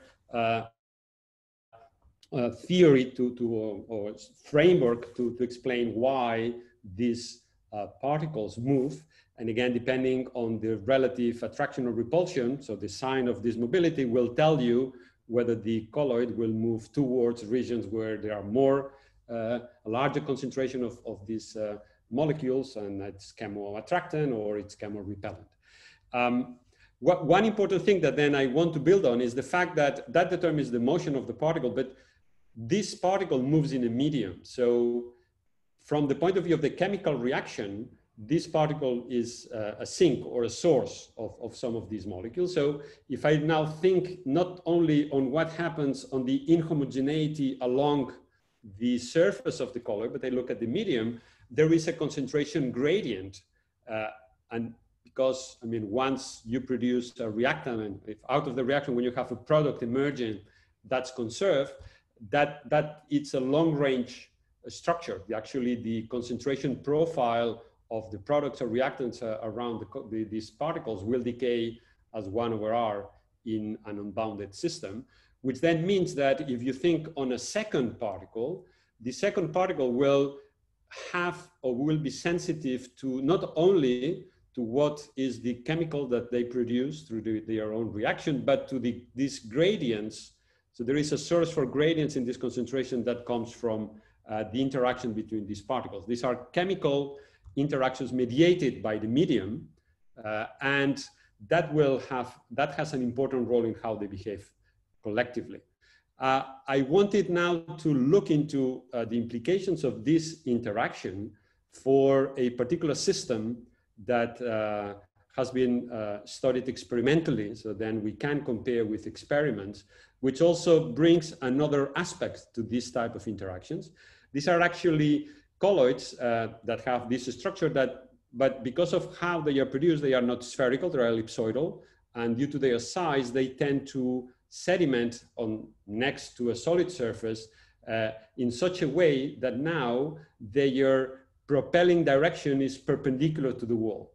So you could think this is the wrong system to look at, because these are, isolated, these are very boring objects. They are like trying to swim against the wall. So nothing or not much is happening at the single particle level. But if you have now other particles around, as I said, this chemical reaction is producing gradients or profiles that extend laterally into the medium, and that has an important influence in the interaction now among some of these particles. So I will be showing you experimental results carried out in the lab Pietro Tierno in the University of Barcelona, where he mixed these active particles with standard silica particles. Now, the silica particle is not active, but it exhibits a diffusophoretic behavior. So it's sensitive to the gradients of the chemicals produced by the active particles. So and this is an experimental trick that is useful, is that the degree of activity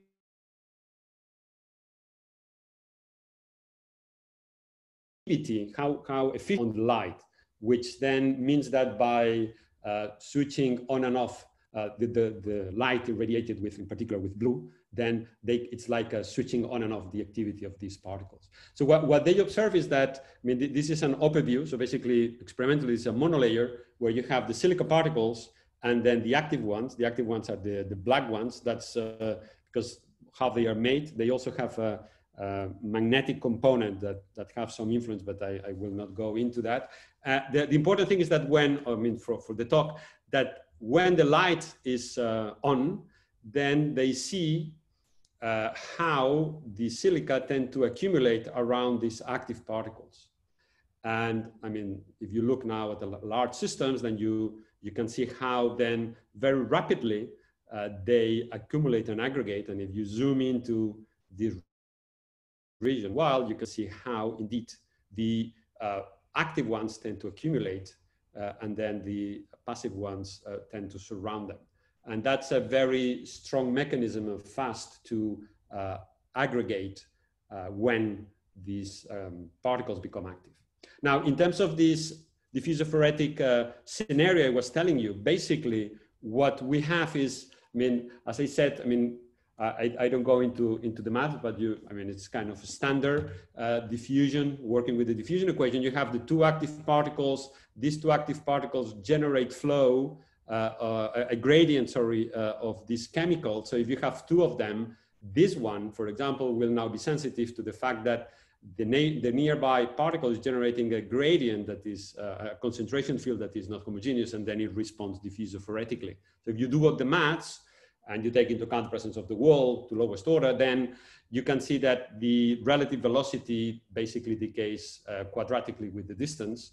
If you take an active and a passive one, again, the passive is not creating a chemical, but then is sensitive to this inhomogeneity on the concentration of the chemical produced by the active one. And then again, between an active and a passive, there is also a relative velocity. Prefactors change. And actually, if you compute it in detail, the velocity at which the active goes towards the passive is not the same as the velocity at which the passive goes towards the active. So actually, you don't have action-reaction. If you convert this velocity into a force through a mobility, you break action-reaction.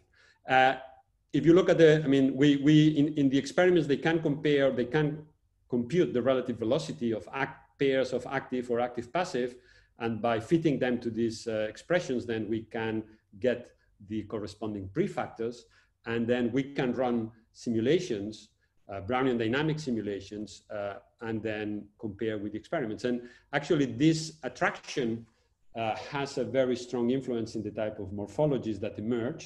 So depending on, you can vary the concentration of the passive, which is the vertical axis, or the concentration of the active particles on the horizontal. These are snapshots of what would be the phase diagram. In the dilute phase, you typically form clusters that then can percolate into gels. And if you go to large density, then you go into what we describe as a glass. We call it gel and a glass because, for example, if you compute the intermediate structure factor, it shows a behavior that is akin to a rest. Again, this is a 2D system, so that in itself is a bit tricky, but it is consistent with the observation and also experimentally. I mean, here I show you, these are the results from the simulations, and then the first column corresponds to images obtained for the experiments with similar parameters. And you can indeed see that the morphologies are qualitatively analogous in both cases. So I think this is a clear example of how the interaction, the long-range interaction through this medium associated to the activity of the particles can lead to quite a rich set of behavior morphologically. So we try to classify the phases and so on. So I wanted now to go back. So I will not show you a complete thorough picture. I want to show you elements that really become relevant when trying to understand how these active colloids move. And basically what I've shown you here is how, even if you have apolar active particles, because the particles are not propelling, the interactions, the active interactions drive very clearly the formation of these non-equilibrium morphologies. In the rest of the talk, I wanted now to move to look at this Anderson mechanism that I described in the introduction, because that in itself is also less obvious. I mean, it's quite reasonable, and but actually activity, the fact that we have this chemical reaction or this interaction, say, with chemicals in the medium, if you want to think in a potential biological counterpart, it's a non-equilibrium. So we decided to go back to the question of, again, now I go back to one of these colloids where we have this cap where the chemical reaction takes place. And again, in this case, because of experiments carried out by Samuel Sanchez at IBEC, we look at a slightly more complicated case than the one that I looked before, because now I consider the fact that the chemical reaction, the ions that are produced, the species that are produced have a charge, and therefore I cannot neglect the electric field. Again, the specificity of the fact that this charge plays a role, but the general idea behind, I think it's more generic, okay? So I look at this case because then I will show you also comparisons with experimental results. So basically, I write down the equations that also we saw in the previous talk. Again, we have like a diffusion equation for now I have to talk of two species of ions because I will have the concentration of the positive and negative ions. And also then I have to introduce the electric field. That complicates the analysis, but what lies behind is essentially qualitatively analogous to what I talked before. And as emphasized also before and in earlier talks, we have at the surface of the particle a flux of ions that are released through this reaction. And that, again, because it's not homogeneous, then there is a certain angular dependence in this chemical reaction. Okay, so one can write the problem, and then out of this, one can then identify what is the velocity of the particle. So couple, this is the the diffusion equation for the ions, and then we have to couple that to the Stokes equation for the flow to identify the force acting on the colloid and therefore its velocity. And basically what we can do that. I mean, it's a bit of algebra, but this can be done along the lines also of what we saw earlier. I wanted to emphasize in this problem, one relevant parameter is, as I mentioned as well, it's the flux, the rate at which this ion is produced. And we wanted to look at one effect that has not been, I mean, has been reported in the literature, but has not been analyzed in so much detail, which is the fact that in many cases, the anions and cations, because they are not symmetric, they have different diffusivities. And therefore, there is a ratio, and another parameter, beta, which is the ratio between these two diffusion coefficients. And what I want to emphasize or focus is on the fact that as soon as this beta is different from 1, then a different scenario from Anderson develops, because, I mean, in Anderson, as I said, one assumes that all the interaction happens in a relatively narrow region around the colloid, and as we move away, we are essentially in equilibrium. But in reality, because we have a flux, what we have is a steady state profile for the ion concentration around this colloid, because this net flux being produced. Now, if the flux is very weak, one can neglect that contribution and assume that the ionic flows, or the ionic profiles, concentration profiles are equilibrium-like, but that's not generically true.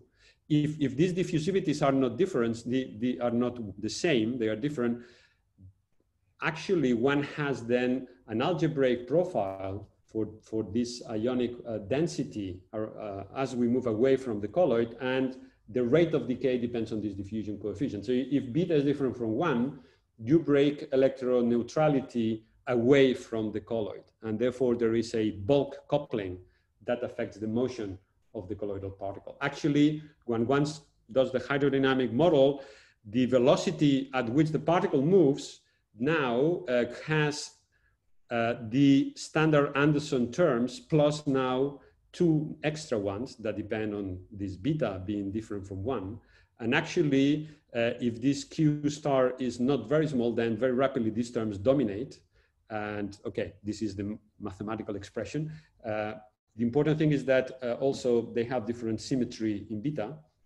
So that has a strong influence in what is now the response of this self-propulsion as one changes the environment. So for example, this is the velocity as a function of the rate at which ions are produced. This is Anderson theory, and this is basically what we observe. And as I said, if Q is small enough, then Anderson is a good approximation, but then as we move away, then there is a clear difference, and notice that the axis here is logarithmic. So that's an important effect. Here I show you the velocity computed as a function of this rate for different values of the charge of the colloid. And again, the open symbols is Anderson. And it's not only that the magnitude may be different, here we wanted to emphasize that also the sign may change. So in this case, changing Q, we can reverse the direction of motion of the particle. So the standard way in which one uses Anderson for the self-electrophoresis to decide which direction the colloid can move may not be true. And also another effect that we emphasize in this picture is the fact that when Q becomes dominant, then these are curves for different, kappa is the Debye length. So this is different degrees of salt. We can change the amount of salt in the solvent. If the rate of production dominates, so it becomes large enough, at the end, the salt becomes irrelevant because the behavior is controlled by the ions released by the chemical reaction and not by the salt of the medium, which then again is a way to say that the behavior of the particle decouples from the medium to some extent. And actually, this is something that was observed experimentally, and that was one of the reasons to look at it. So here is an experiment. I mean, these are, again, the velocity as a function now of the salt. In the experimental realization, they have 1 Q star. Changing the rate is non-trivial. But if you fix the rate and now you change the amount of salt, when the salt is weak, then essentially, so that's when essentially the rate of production dominates, the velocity is not sensitive to the salt. So this is this regime I'm talking about. And then when salt dominates, then there is a strong screening, and then we go back to the standard mechanism. If you want, these 3 plots show you the ionic concentration profiles around the colloid. In this region, see here, when the salt dominates, these really profiles are or changes in profile are really localized around the colloid. This is more like akin to Anderson. When action dominates, then you can see how charge, the ions can extend far beyond. And this is really this difference in qualitative behavior depending on which mechanism dominates. Okay, so that's again a clear signal of how the non-equilibrium nature of the chemical reaction can influence not only the behavior surrounding the particle, but also distort and affect the medium far away in a significant way. And the final example, 5 minutes, 5 minutes, Ignacy. Yeah. Okay. So I think it will be enough. I wanted to then go one step beyond and then introduce another element that is relevant in some of these micromotors, and which I think it's also in principle relevant biologically, which is to, now I've been talking about emphasizing the fact that one has this chemical reaction and this flux at the surface, which clearly sets the whole structure in a non-equilibrium state. The reaction, as I said in the example of the previous micromotors, there is this cap of platinum. So the enzyme, the catalyzer is fixed. But in other type of motors, for example, they are now, in order to make some of these micromotors that are biological compatible, they move away from these platinum coated colloids and try to work with urease and other enzymes, which then are more biologically compatible. In that case, then these urease sometimes are basically attached to a colloid in a way that they are not rigidly attached. They can move, or there is certain mobility of this enzyme on the colloidal surface. So we again wonder how that may impact the self-propulsion of these colloids, because again, imagine you consider a colloid, one of these that where with the enzymes attach and a certain degree of mobility. If the enzymes are homogeneously distributed, then there will be a chemical reaction going on. And again, you can write down the chemical reaction as I did before.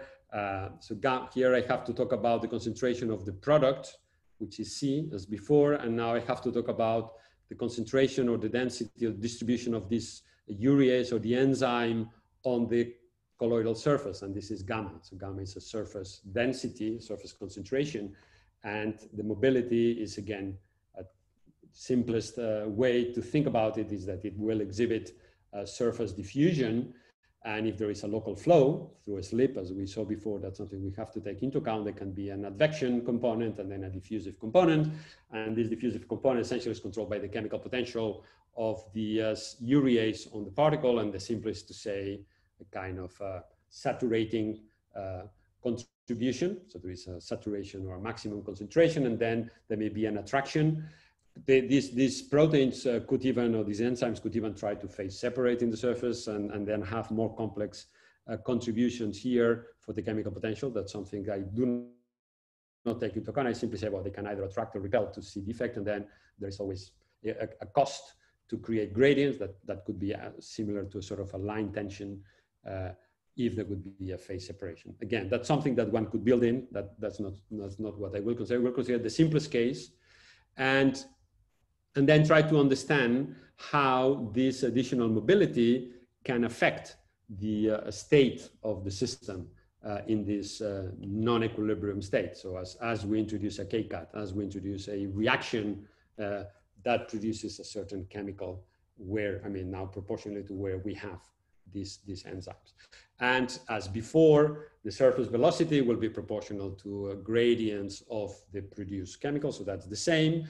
The relevant parameter, again, there is a ratio between the production and the diffusion that identifies a characteristic velocity, which in the case of urease, for example, in the experimental setups is of the order of 10 microns per second. One can estimate the DS.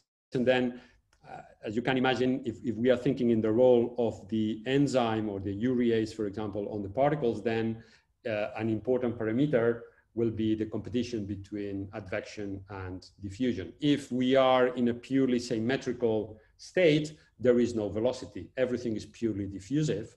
But if there is a way by which we can induce a flow, then there is a number, a Peclet number, that will tell you how fast enzymes can diffuse, can be advected before the reorganization of the chemical or the enzyme itself will take place. And if this Peclet is not small, then one can imagine that this is a source for instability.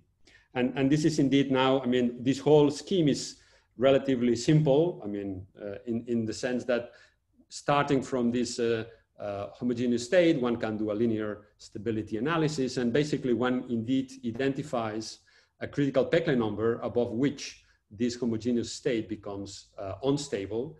And therefore the system can sustain a steady state in which the concentration of the urease or the enzyme is not homogeneous.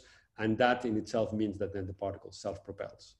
And we characterize the nature of this instability. So there is typically a critical Peclet number, and there is a region where this we have a subcritical transition and then becomes supercritical. So I can have both scenarios, and one can quantify that. And actually, in that happens for Peclets around 10, 11. And that is feasible for the experiments I was telling you. So we haven't made any comparison, but at least say the scenario is not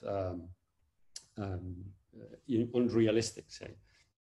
Okay, so that's another, so as you see, I mean, the nature of this kinetic, how the kinetics, the chemical reaction takes place and how that's coupled to the details of the surface makes a role. Now you can imagine that if instead of being a colloid, you have like a liposome, or you have an object where you have a lipidic membrane, then the effect of this mobility and the coupling to the chemical reaction can play a central role to determine these scenarios for self-proportion of the mechanical response. So I think I will skip. I wanted to mention about collective effects, but maybe that's too much. So let me just move to the conclusions. So I've been looking at these chemical swimmers as model systems for active matter, and also these are relevant systems to produce micro and nano robots. And basically, I've tried to emphasize the relevance of looking at the nature of the chemical interactions and the role that the medium plays. It's not only the self-diffusive phoresis at the end that matters, is the gradients that they create them that are long range, that lead to qualitatively different interactions from the ones we know in equilibrium. Particularly, for example, you can break action-reaction, and that is a mechanism to produce emerging rich variety of structures. And also, once you try to understand in more detail the structure and nature of these interactions, of how they emerge, the fact that they are non-equilibrium is clearly relevant. And for example, I've shown you how asymmetric. You should finish, Ignacy. You should finish at some point. Yeah. So simply to thank collaborators. So Pietro and Joan have been involved in the first part, and Marco, Samuel in IBEC, and Marino Arroyo in Polytechnic University to the last one about more the specific mechanisms. And thank you for your attention. Okay, thank you very much, Ignacy, for this beautiful presentation and talk. And it's time for questions from our audience. As I remind you that if you want to ask a question, you just have to say in the text, in the chat, I have a question with your name, and that's all. I don't see any question, actually. I know one question by Juan Aragonés. Please go ahead. Hi, nice talk, Ignacio. I think I didn't get it about these apolar swimmers or apolar active particles. How, so they end up pointing towards the substrate, right? Yes. So they generate these flows, right? Yeah, yeah. So they point towards the substrate. So that's why they don't propel. Yes. But then because they are active, they create. I mean, they produce or they consume, say, the oxygen peroxide, if you want to think about it. So there is a depletion of oxygen peroxide. So there is a concentration profile of this oxygen peroxide that extends far from the active particle itself. So I guess that because of this field depends on the C direction now. Yes, in principle, yes.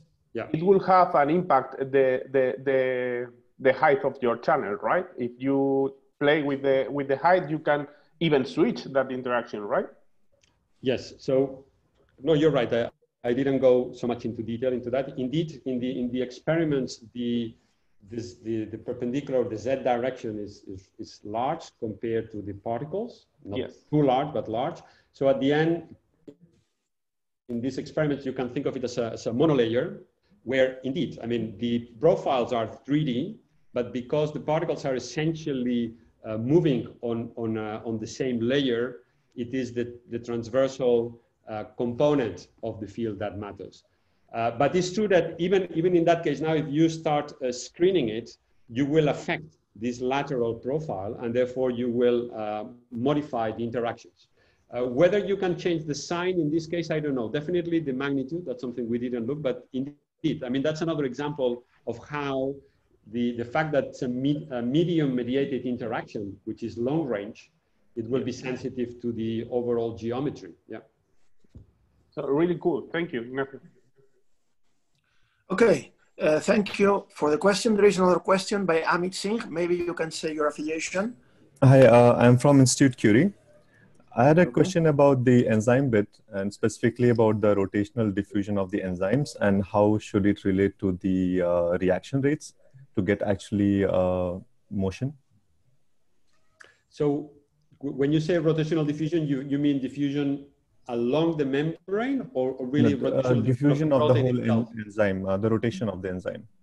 Yeah, so actually, again, that's something we did not explore. We focus on the role of the diffusion of the protein along the membrane, and that's because we were thinking in these experiments, typically these proteins are attached through an intermediate molecule to the surface, so that hinders the rotational diffusion itself.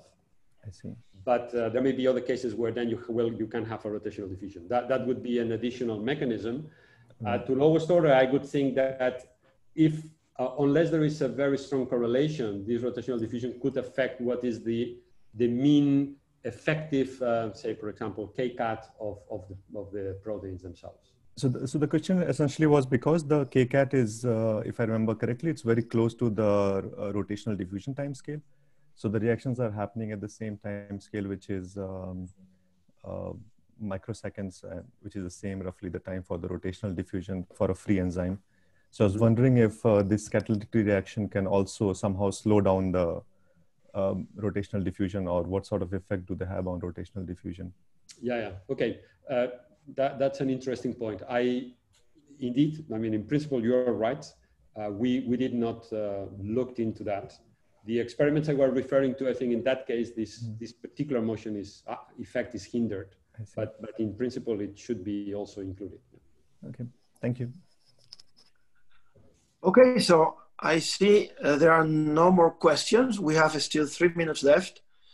Let me ask you a brief question for you, Ignacy. So I have a curiosity about these sort of equations for the motion of the particles in the presence of these concentration gradients. And so do you use some sort of, all these solutions are sort of mean field equations that use some sort of Poisson-Boltzmann approximation? Is this true?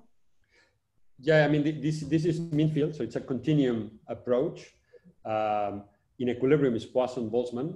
Otherwise, it's just this, you write down the corresponding equations for the diffusion, advection that correspond to the ions, and then we solve them. Yeah, I didn't go into that. We basically solve them numerically, so the results I've been showing you correspond to that, indeed. Yeah.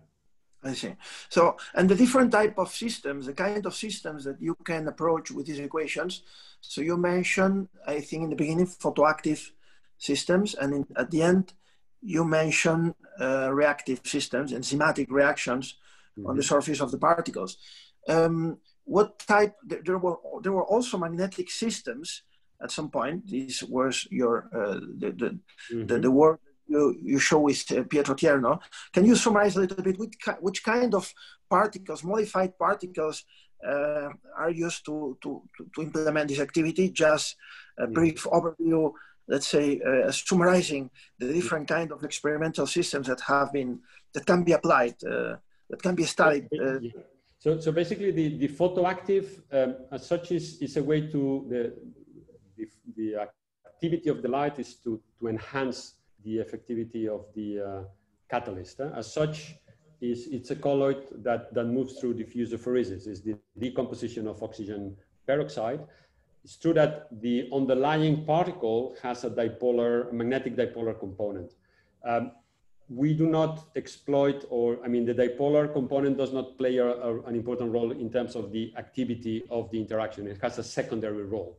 I mean, this is just because of the experimental setup, but I don't think it's crucial to what I described. I would say, on the one hand, there is this self-diffusophoresis, the decomposition of oxygen peroxide, which is one of the model systems that we heard about. And then the others are moving into these colloids that self-propel by exploiting enzymes. And then here we have, for example, I was referring to urease because it's one that is being studied quite a lot because of the biocompatibility of urease. In the case of urease, typically again, it's also a chemical reaction as for the decomposition of the oxygen peroxide. But then in this case, for the urease, then the products have a charge. And then one has to take into account the fact that there are ions, okay? But I would say in both cases are reactive, and that's generic. But what is the aspect of the reactivity that matters is different in these two type of experimental realizations. Okay, so thank you very much, Ignacy, for your presentation and for your nice contribution. And we then pass to the next speaker of this session. The next speaker of this session is going to be Miguel Ruiz Garcia from Penn University, and also UPM, I presume is Polytechnic University of Madrid. And he will talk about spontaneous hemodynamic fluctuations, the brain vasculature as an out of equilibrium flow network. I pass you the word, Miguel. You can start whenever you are ready. Okay, thank you very much for the introduction. I hope that you can hear me well because my connection before was a bit laggy, but just let me know if you don't hear me at some point. So, okay, thank you very much. Yeah, I will start now at Universidad Politécnica de Madrid. So I'm very happy to join this conference that is in Madrid, but it's online, but still is very nice. And I'm really thankful for the organizer to let me talk today. So I will jump ahead and do a very brief introduction about flow networks. And I just want to say here that they are everywhere. So every time that we think about them, we are thinking about many different systems. Like they can be, for example, rivers, which are distributing water. They can be streets that distribute the cars around a city, or they can even be your own vessels. And the only idea that I want to give you here is that they exist and they are everywhere because they are much more efficient at diffusion and at distributing matter around. And then we can also think about the flows inside a network, and they can be stationary and still distribute matter or nutrients, but they can also be dynamics. And I'm going to show you here two examples. This example is Physarum. It's a video by Marc Duran. So you can see that by peristaltic movements, the flow is like dynamics, and you have like different volume at different times. And this system that we are going to talk more in the next slides is a video by Patrick Drew at Penn State. And the colors here tell you how much blood volume it's in each vessel. And actually you are looking through a window to the mouse surface arterial network. So you actually are looking at how much blood is in the vessels of the brain of a mouse. I can tell you a little bit more about this experiment. Actually, it's a bit scary, but they are able to put a window on the skull of these mice. They also have an electrode that measures what is the neural activity of a region of the brain, what is the blood volume in that region. In this case, the mouse is active, is doing mouse stuff, you know. So the neural activity is oscillating, the blood volume is also oscillating, and these oscillations are correlated, right? It makes a lot of sense, right? If the brain is active and is doing stuff, it needs blood. So you see blood oscillate. What it was much more striking to us and what motivated our work is that they can actually shut down all the neural activity, right? So they can infuse some medicine, some chemical here. Now the neural activity is completely zero, and still you see fluctuations, right? Of course, they are not correlated to this because this is zero all the time. And this was really interesting to us, right? Because this is suggesting that at least a part of this rest state fluctuation, hemodynamic fluctuations, are from a non-neuronal origin. And we wanted to understand what would be the most simple model that would give us this, right? Like some waves of volume accumulation that appear spontaneously.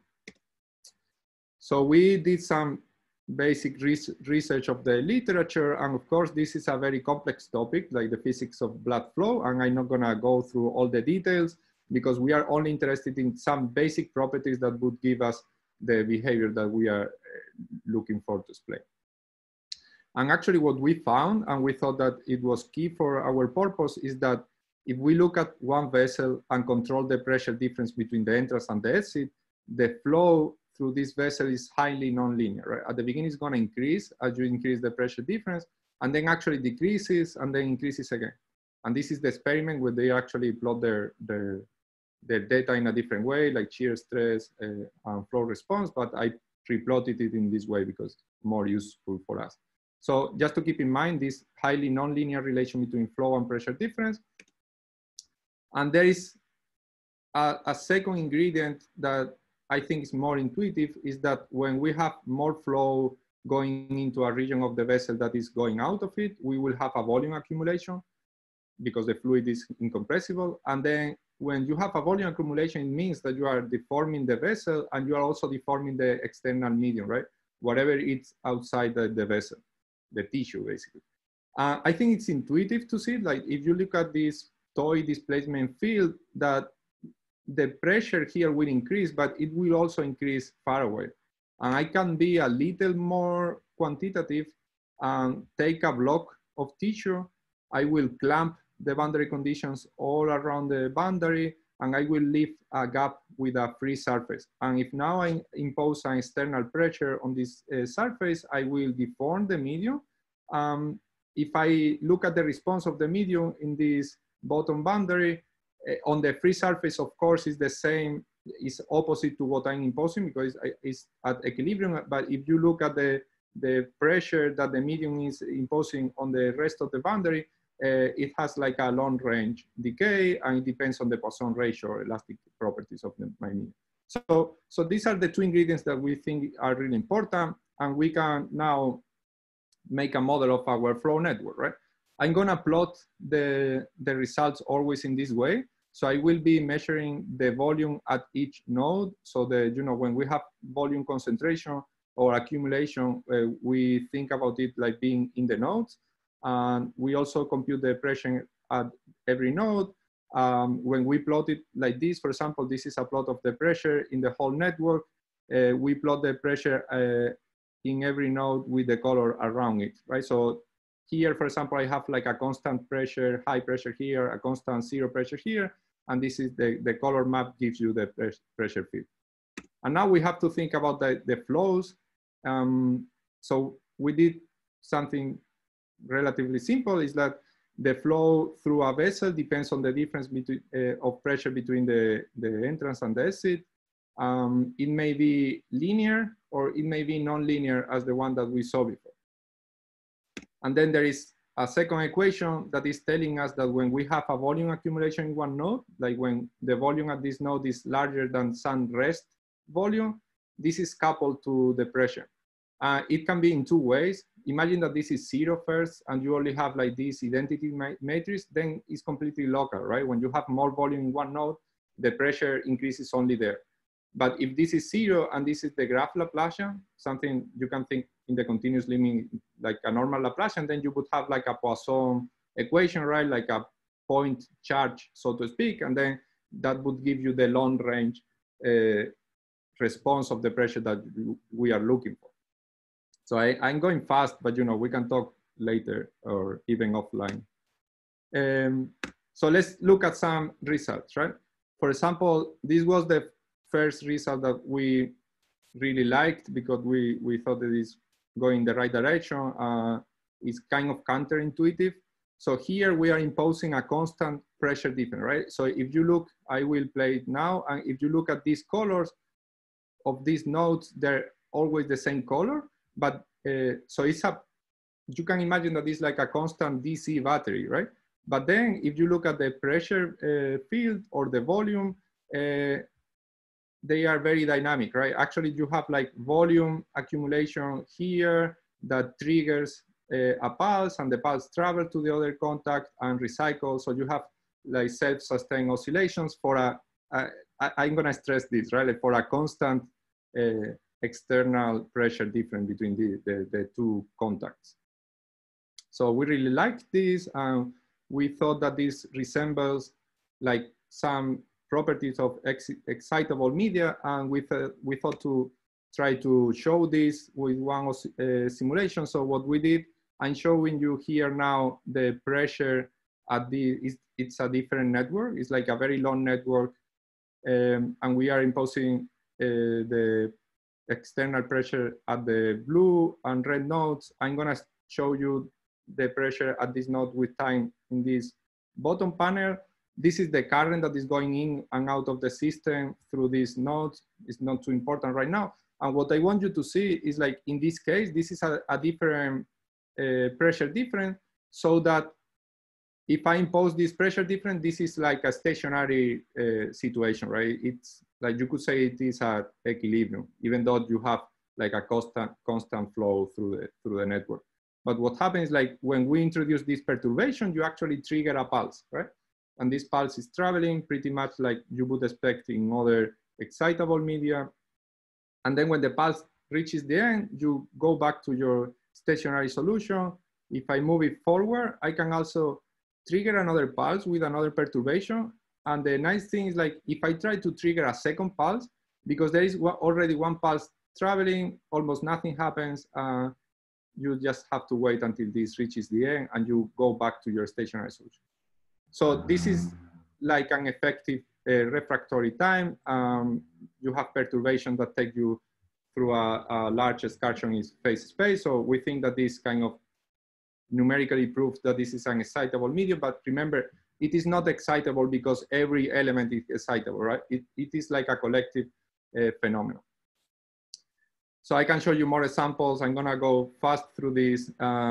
So if I put like a region of linear edges here, the pulses kind of jumped, which is also similar to phenomenon that you can see in other excitable media.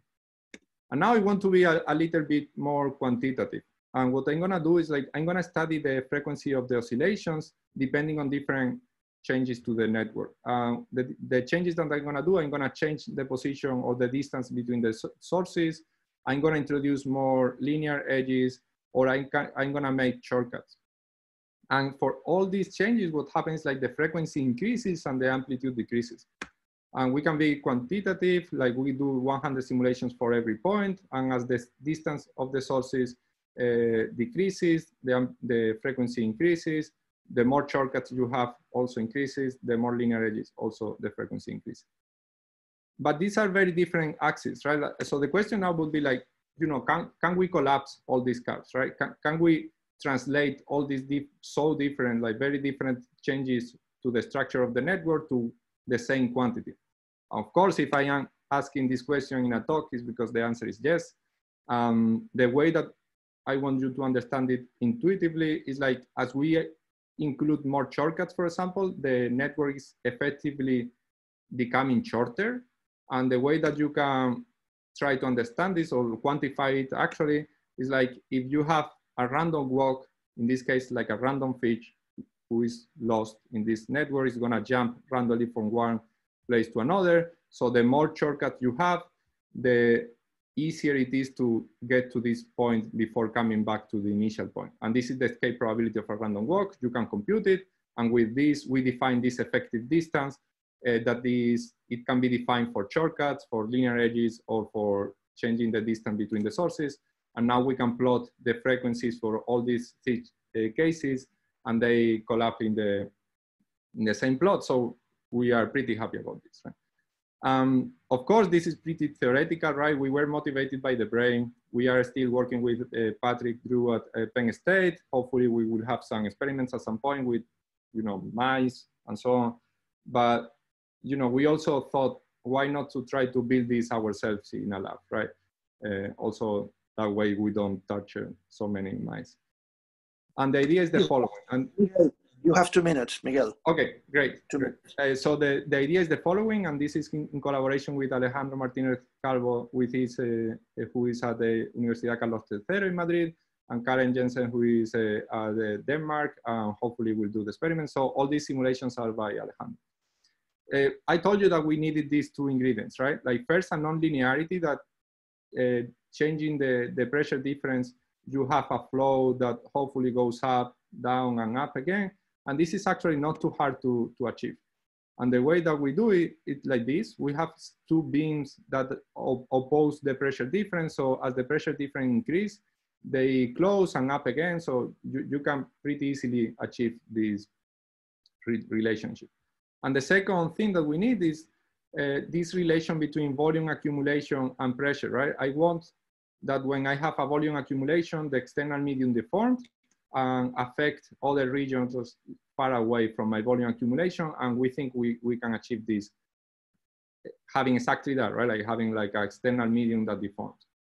And now we can try to put everything together, right? So we did this array. It would be like the 1D case of the simulation that we showed you. So we would like to see a volume accumulation pulse traveling from left to right for constant boundary conditions. And hopefully the pulse will reach the end and recycle. So we didn't get there yet, right? So this is a work in progress. So any suggestions are welcome. What happens, like we actually see the pulse traveling from left to right, right? I'm gonna play it again. So you see there is a pulse like a volume accumulation that has traveled, but now it gets stuck. We think that we know what is happening is like, this is very sensitive to the boundary conditions of the external medium. And because it is incompressible, actually it's squeezing the last chamber. And this is triggering a pulse in the wrong direction, and they meet here and get stuck. So we still have to figure out how to solve this. We think we know how, and hopefully, maybe next year I can show you some nice experiments done by Kare in Denmark. So that's it. With this, I want to thank the organizers again, thank the funding during this time, the collaborators in this work, and I will leave here my conclusions, and I will take any questions. Thank you very much. Okay, thank you. Thank you very much, Miguel, for this interesting talk. And I think we have some question now. Daniel Sar from Yale University, please go ahead. Hi, Miguel. Thank you so much for the talk. I was wondering if you could talk about maybe what the role of the network connectivity is in these networks. It seems like you have mostly a triangular lattice, but what happens when you change the connectivity of the nodes and stuff? Okay. Great question. I think I went too far through this. You're right. We kind of have something like a disordered triangular lattice. So here the connectivity is around 5.5. So we think, at least for the frequency of the oscillations, the role of the connectivity, you can capture it using this effective distance, right? I'm gonna go through it like very quickly again, but basically, as you change the topology of the network, of the connectivity of it, right? It is not only important how many neighbors you are connected to, it's also important how far away they are. And you can capture this in a qualitative way using this escape probability of a random walk. And now, at least with this, for the frequency, we think it captured, you know, most of the variance of the frequency depending on the topology or connectivity of the network. But yeah, like, for example, for the amplitude, it doesn't work that way, right? So there are more things to do there. Okay, so it's a connection of the link length as well as the connectivity. Yes. Okay, thank you. Thank you very much. Is there any more question? Yeah, Juan Aragonés from Universidad Autónoma de Madrid, please go ahead. Really nice, Miguel, but maybe I miss it, but when you have these pulses propagating, have you include any damping constant or anything that takes into account that maybe you are dissipating energy while the pulse is propagating through that media? Yeah, okay, it is a very good question. Okay, it's very good. I guess that you may have in mind, like, oh, what would be like a reaction diffusion, like continuum model equation for this, right? Yeah. And we can talk more about this. Related to dissipation, I would say that you have dissipation all the time, right? Because I have like this relation between flow and pressure difference, right? Like, okay, it's not linear, but you know, if it is here, it's it's basically the definition of your dissipation, right? Like depending on the pressure difference that you have, the more flow you have, like the less dissipation and the other way around. I guess that the key point here is like you are connected to a battery, so to speak, like, or a pump of pressure. You are always injecting energy. Yes. So there is dissipation, but you are also always injecting energy. And for some range of the parameters, you have these pulses and they can travel. And, you know, they are happy traveling because, you know, they are dissipating energy, but they are also getting energy from the source. Of course, in other regions of the parameters, like, for example, when I talk about this sample of excitability, here there are no pulses, right? I need to trigger it so to see it. In other regions, I cannot trigger a pulse because probably because of what you say, because probably they would dissipate too much compared to how much energy is going. So I didn't do a systematic study of that, but I think that you are in the right direction. Cool. Thank you very much, Miguel. Thank you. Okay, so I think we are much on time, just a bit 3 minutes in the day, but it's fine. We can move to the next speaker. We thank you very much again Miguel Ruiz for his very nice talk, and we move to our next speaker, who will be Daniel Sierra from Yale University, and he will talk about irreversibility and synchronization in reaction diffusion oscillators. Please go ahead, Daniel, whenever you want. You can start. Great. Okay. So thank you, everybody, for having me. I'll try to stay on time to not keep you from lunch or breakfast for me. I'm in the United States. As Felix said, I'm Daniel Sierra. I'm a grad student at Yale University in the physics department working with Michael Morell. And today I'm going to be telling you about a project collaborating between myself, my advisor, and Ben Machta, another professor at Yale. So I think I don't have to explain to this audience everything that biology does by consuming energy and by driving itself out of equilibrium, everything from cell division all the way on the left, a very vital life process that seems obviously out of equilibrium, something maybe a little less intuitive in the center here where we're seeing swarming bacteria actually inducing phase separation, actually behaving like equilibrium droplets, or my personal favorite, all the way on the right, we're seeing a video of a sheepdog herding a flock of sheep. And in this case, you can think of this system as a model where the dog is attracted to the sheep, but the sheep is repelled away from the dog.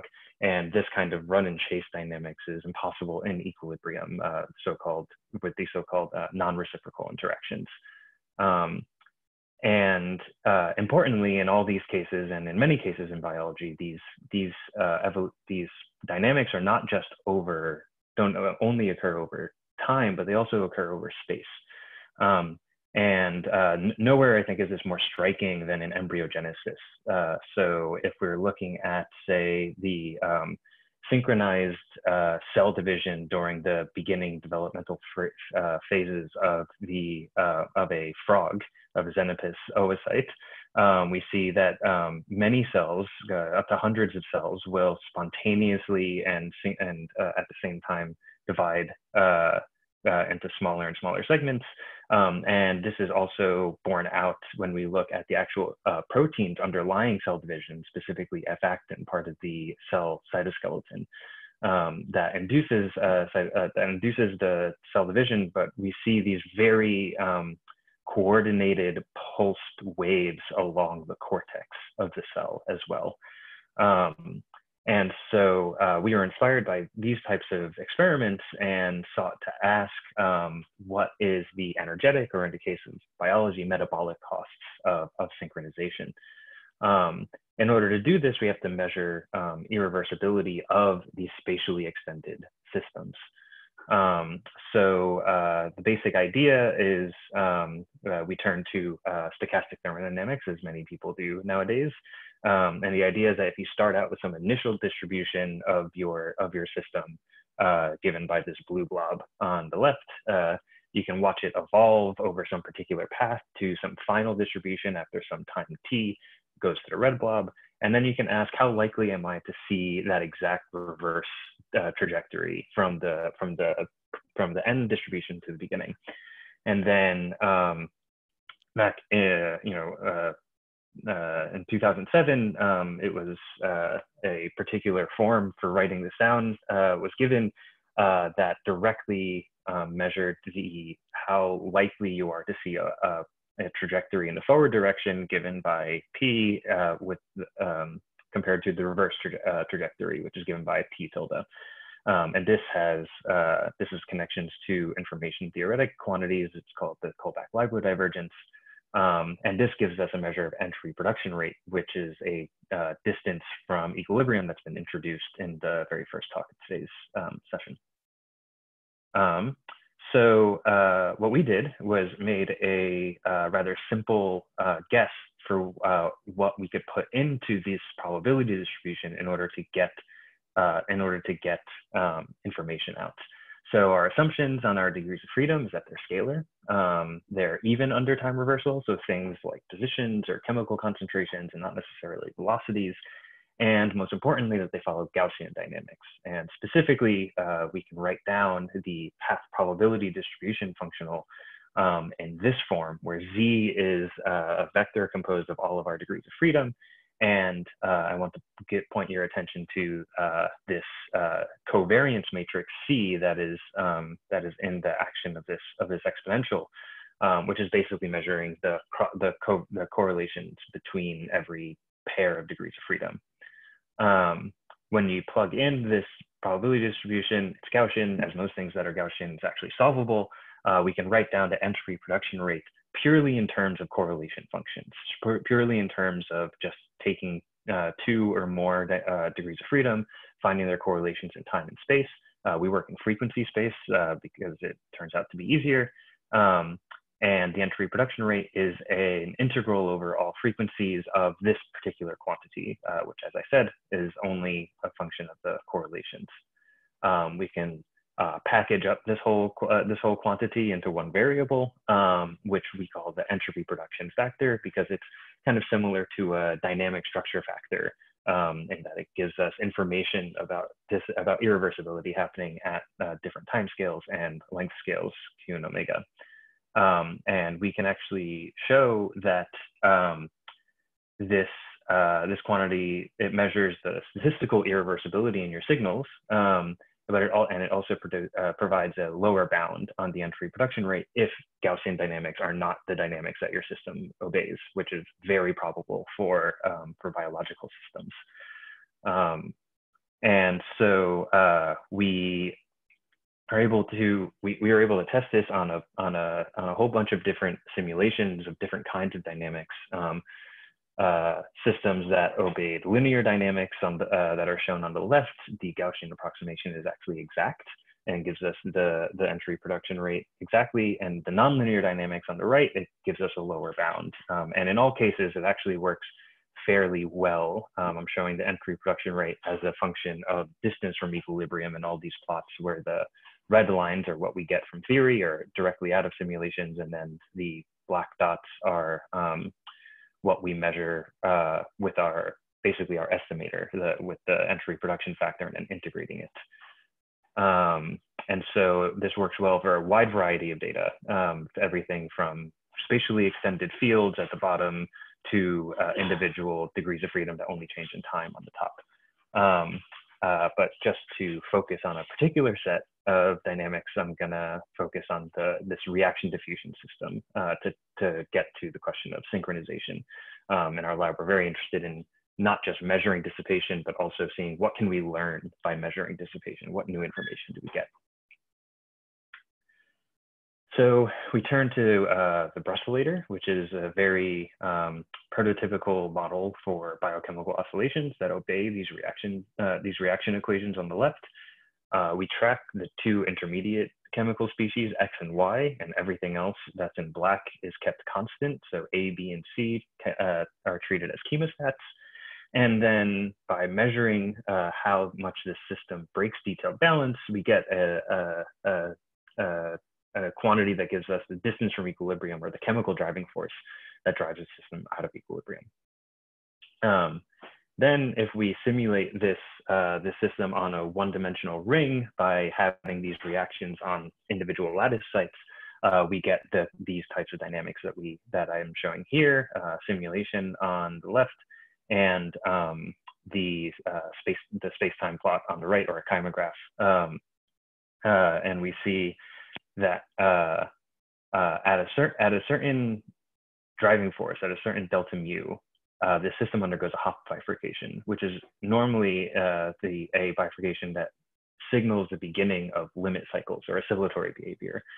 But in our case, when we add diffusion between lattice sites, we don't only get oscillations, but we also get synchronized oscillations in these reactions diffusion systems, and we get some examples of wave-like behavior that we see on the chymograph on the right. So we can measure the synchronization using an order parameter that's usually used in the Kuramoto model. So we turn these dynamics in X and Y into phases, and then are able to measure the synchronization using that order parameter. And what we see is that below the point where you get the Hopf bifurcation, which is the red dotted line, the dynamics look very noisy and very incoherent, and that's reflected in the order parameter that is very low. And then as you approach this Hopf bifurcation, we get to synchronized oscillations that I was showing before, and this order parameter approaches 1. And as we increase the system size, so as we increase the reaction volume of every lattice site, this actually approaches a discontinuous transition, where the lowest system size is in blue here, medium is in orange, and then the highest is in green. And this has previous work has found that in systems of coupled oscillators, odd dimensions tend to have discontinuous phase transitions. And so we wanted to see if the irreversibility or entry production rate reflects this transition to synchronized behavior. So first, as we said before, our estimate captures the entry production rate pretty well, but it turns out that the entry production rate tends to have this the same discontinuity regardless of whether there's synchronization or not. So if we measure the entry production rate as a function of system volume again, we again see this sharpening towards a discontinuous transition. And this is with diffusion between the lattice sites, but we cut off diffusion and there's no more, the lattice sites can no longer communicate with each other. We actually get the very similar behavior.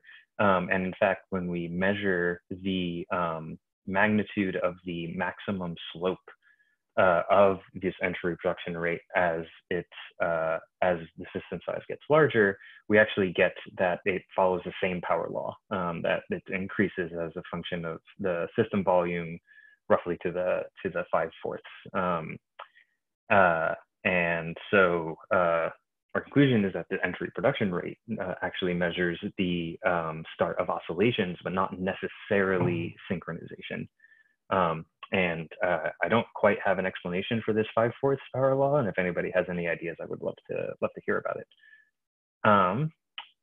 Instead, so now we turn to the integrand of this equation that gave us the entry production rate, this entry production factor. I'm putting it at the top again here, just to remind you, and actually writing out explicitly what the covariance matrix is. So building it up, when we're below the Hopf bifurcation, we have these very incoherent dynamics. And the entry production factor looks like this. It's a function of, again, Q and omega. I'm showing the marginals along both Q and omega on the top and on the right. And what I want to point out is that at this kind of dynamics, the entry production factor has peaks at very high wave numbers or very short wavelengths. So it's saying that the dissipation or the irreversibility is really coming from very short length scale dynamics. As we cross the bifurcation, we get dynamics that are more synchronized and more ordered. And as we might expect, the entry production factor is going to look pretty different. We actually see that the entry production factor, the peaks along the wave vector along Q, actually shift towards low wave numbers. This reflects, so saying that the irreversibility is happening over longer length scales. Daniel, 2 minutes, Daniel. Perfect. So when we measure the actual wave vector that maximizes the EPS, we get a curve that looks something like this, where at low driving before the Hopf bifurcation, again shown in the red dotted line, the EPF is maximized at very high wave numbers or short wavelengths. And then as you reach the Hopf bifurcation, everything drops down to actually the 0 wave vector, meaning it's at system size scale. And again, this transition gets sharper as the system size increases, although not as sharp, not as dramatically as the order parameter did. But still, it verifies for us that this entry production factor carries the signatures of synchronization by it, as seen by its shift in the peak of the entry production factor, rather than the entry production rate. That's all I wanted to say. So in conclusion, we introduced a new measure for estimating entry production rates from data, which is given by integrating this entry production factor. This entry production factor accurately estimates the entry production rate from many different kinds of data, from driven Brownian particles, shown here on the left, where the Gaussian approximations make this an exact expression, or very nonlinear spatially extended systems like the reaction diffusion system on the right. And we used it to understand what happens during this Hopf bifurcation, where we found that the entry production rate has signatures of creation of oscillations, and the entry production factor gives us more information about the synchronization. Future directions, both from the modeling side and from the data side. From the modeling side, we're trying to go beyond the Gaussian approximation, which is a pretty strict requirement. And this involves some fun perturbation theory that you can try to write down. It's messy, and I don't have anything fully done, but I like these pictures. And we're also really looking to apply these to experiments, again, with the idea of what can we really learn about biology by measuring these quantities. So if you have any data that you think this would be useful for, I would be happy to talk. And so with that, you can find the paper on the archives, currently in review. I worked this project with Michael Morell and Ben Makta. And I have to thank all the smart friends that I get to talk to about this kind of stuff and people that support me. And thank you for your attention. Okay, thank you very much, Daniel, for this beautiful talk. So let's go to the questions in the chat. There is one question by Miguel Ruiz from Penn University and Polytechnic University of Madrid. Go ahead, please. Thank you very much.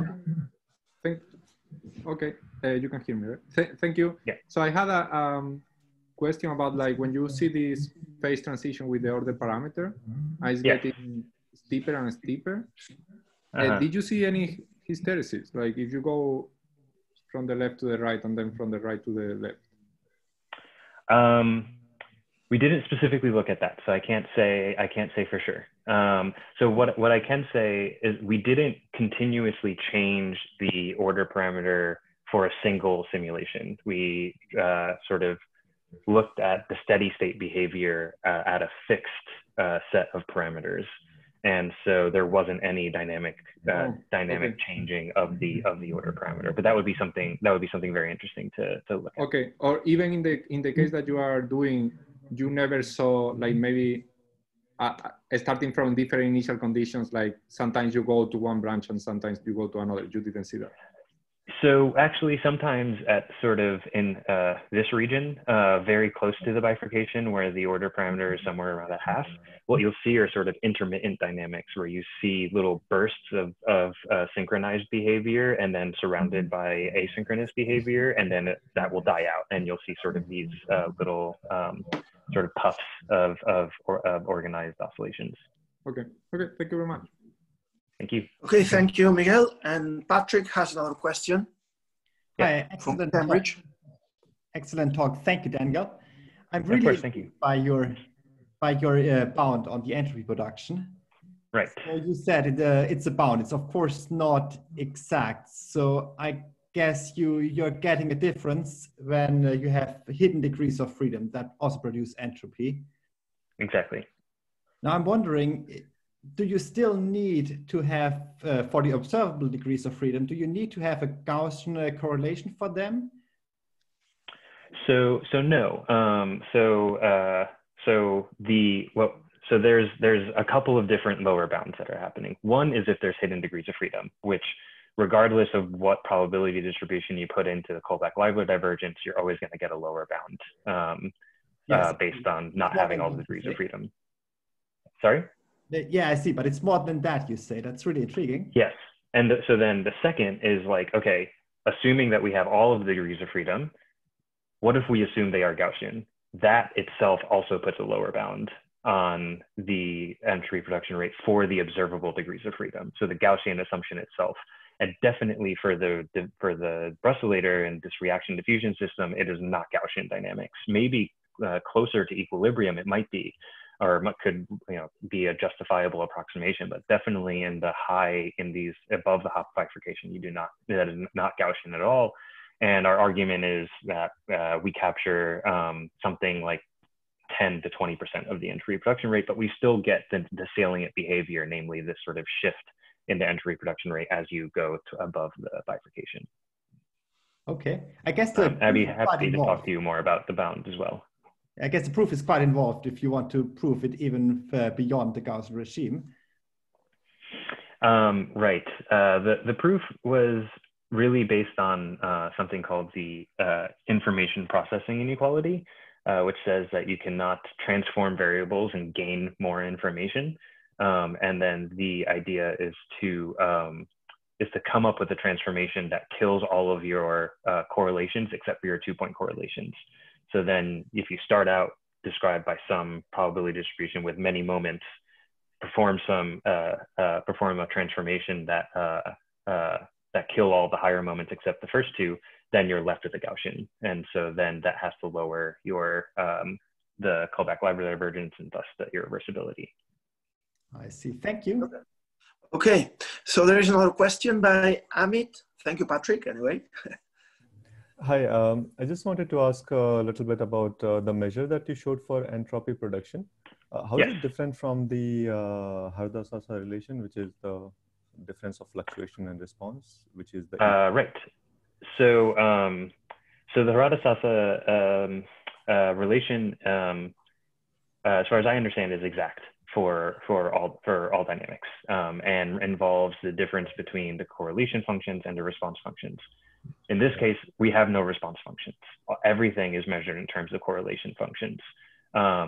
This has the benefit that in experimental cases, it's easier to measure the correlation functions from observing data than it is to measure response functions where you need to actually perturb the system.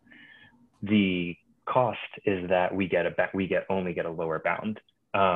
But it is possible to show that this entry production factor actually is exactly equal to the Harada-Sasa equality for dynamics that follow Gaussians. So I didn't talk about these driven Gaussian fields, but it's sort of model A dynamics in these types of simulations, and actually are able to show that the entry production factor, which we can calculate analytically because it's very simple dynamics, actually measures the same exact thing that the Harada-Sasa equality does. But that's only in the Gaussian case. So for the nonlinear case, they are not equal. If you are able to measure both the correlation function and the response function for the nonlinear case, you would probably get a tighter bound. But I think it's fairly difficult to measure the response function in that case. Okay, thank you. Okay, so I think it's 12:36. I think it's time to conclude this session. I wish to thank Daniel for his talk, but also all the speakers and the participants in this morning session. And we reconvene, I think, for the posters. For those of you who want to attend, it will be, I think, at 5 p.m. Maybe, Juan, you want to say something, add something on this? Yes, we will meet at 5 p.m. and we can have time to discuss with the participants of who sent posters and pre-recorded talks, but we can further discuss the interesting talks that we have had today. So okay. we can arrange in small groups using breakout rooms, so discussions will be much easier in that format. Very interesting. So if any of you had any question to some of the talks you hear today, yesterday, I understand that this evening will be the good time to discuss any left question to Daniel, to Ignacio, to whoever. Is that correct? Yes. Yes. Okay. So, okay.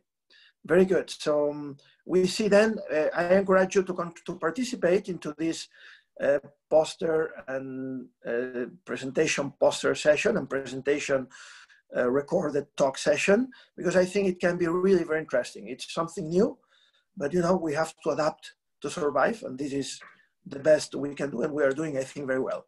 So thank you all for contributing and for being in this morning session. Thank you very much. Thank you. Bye.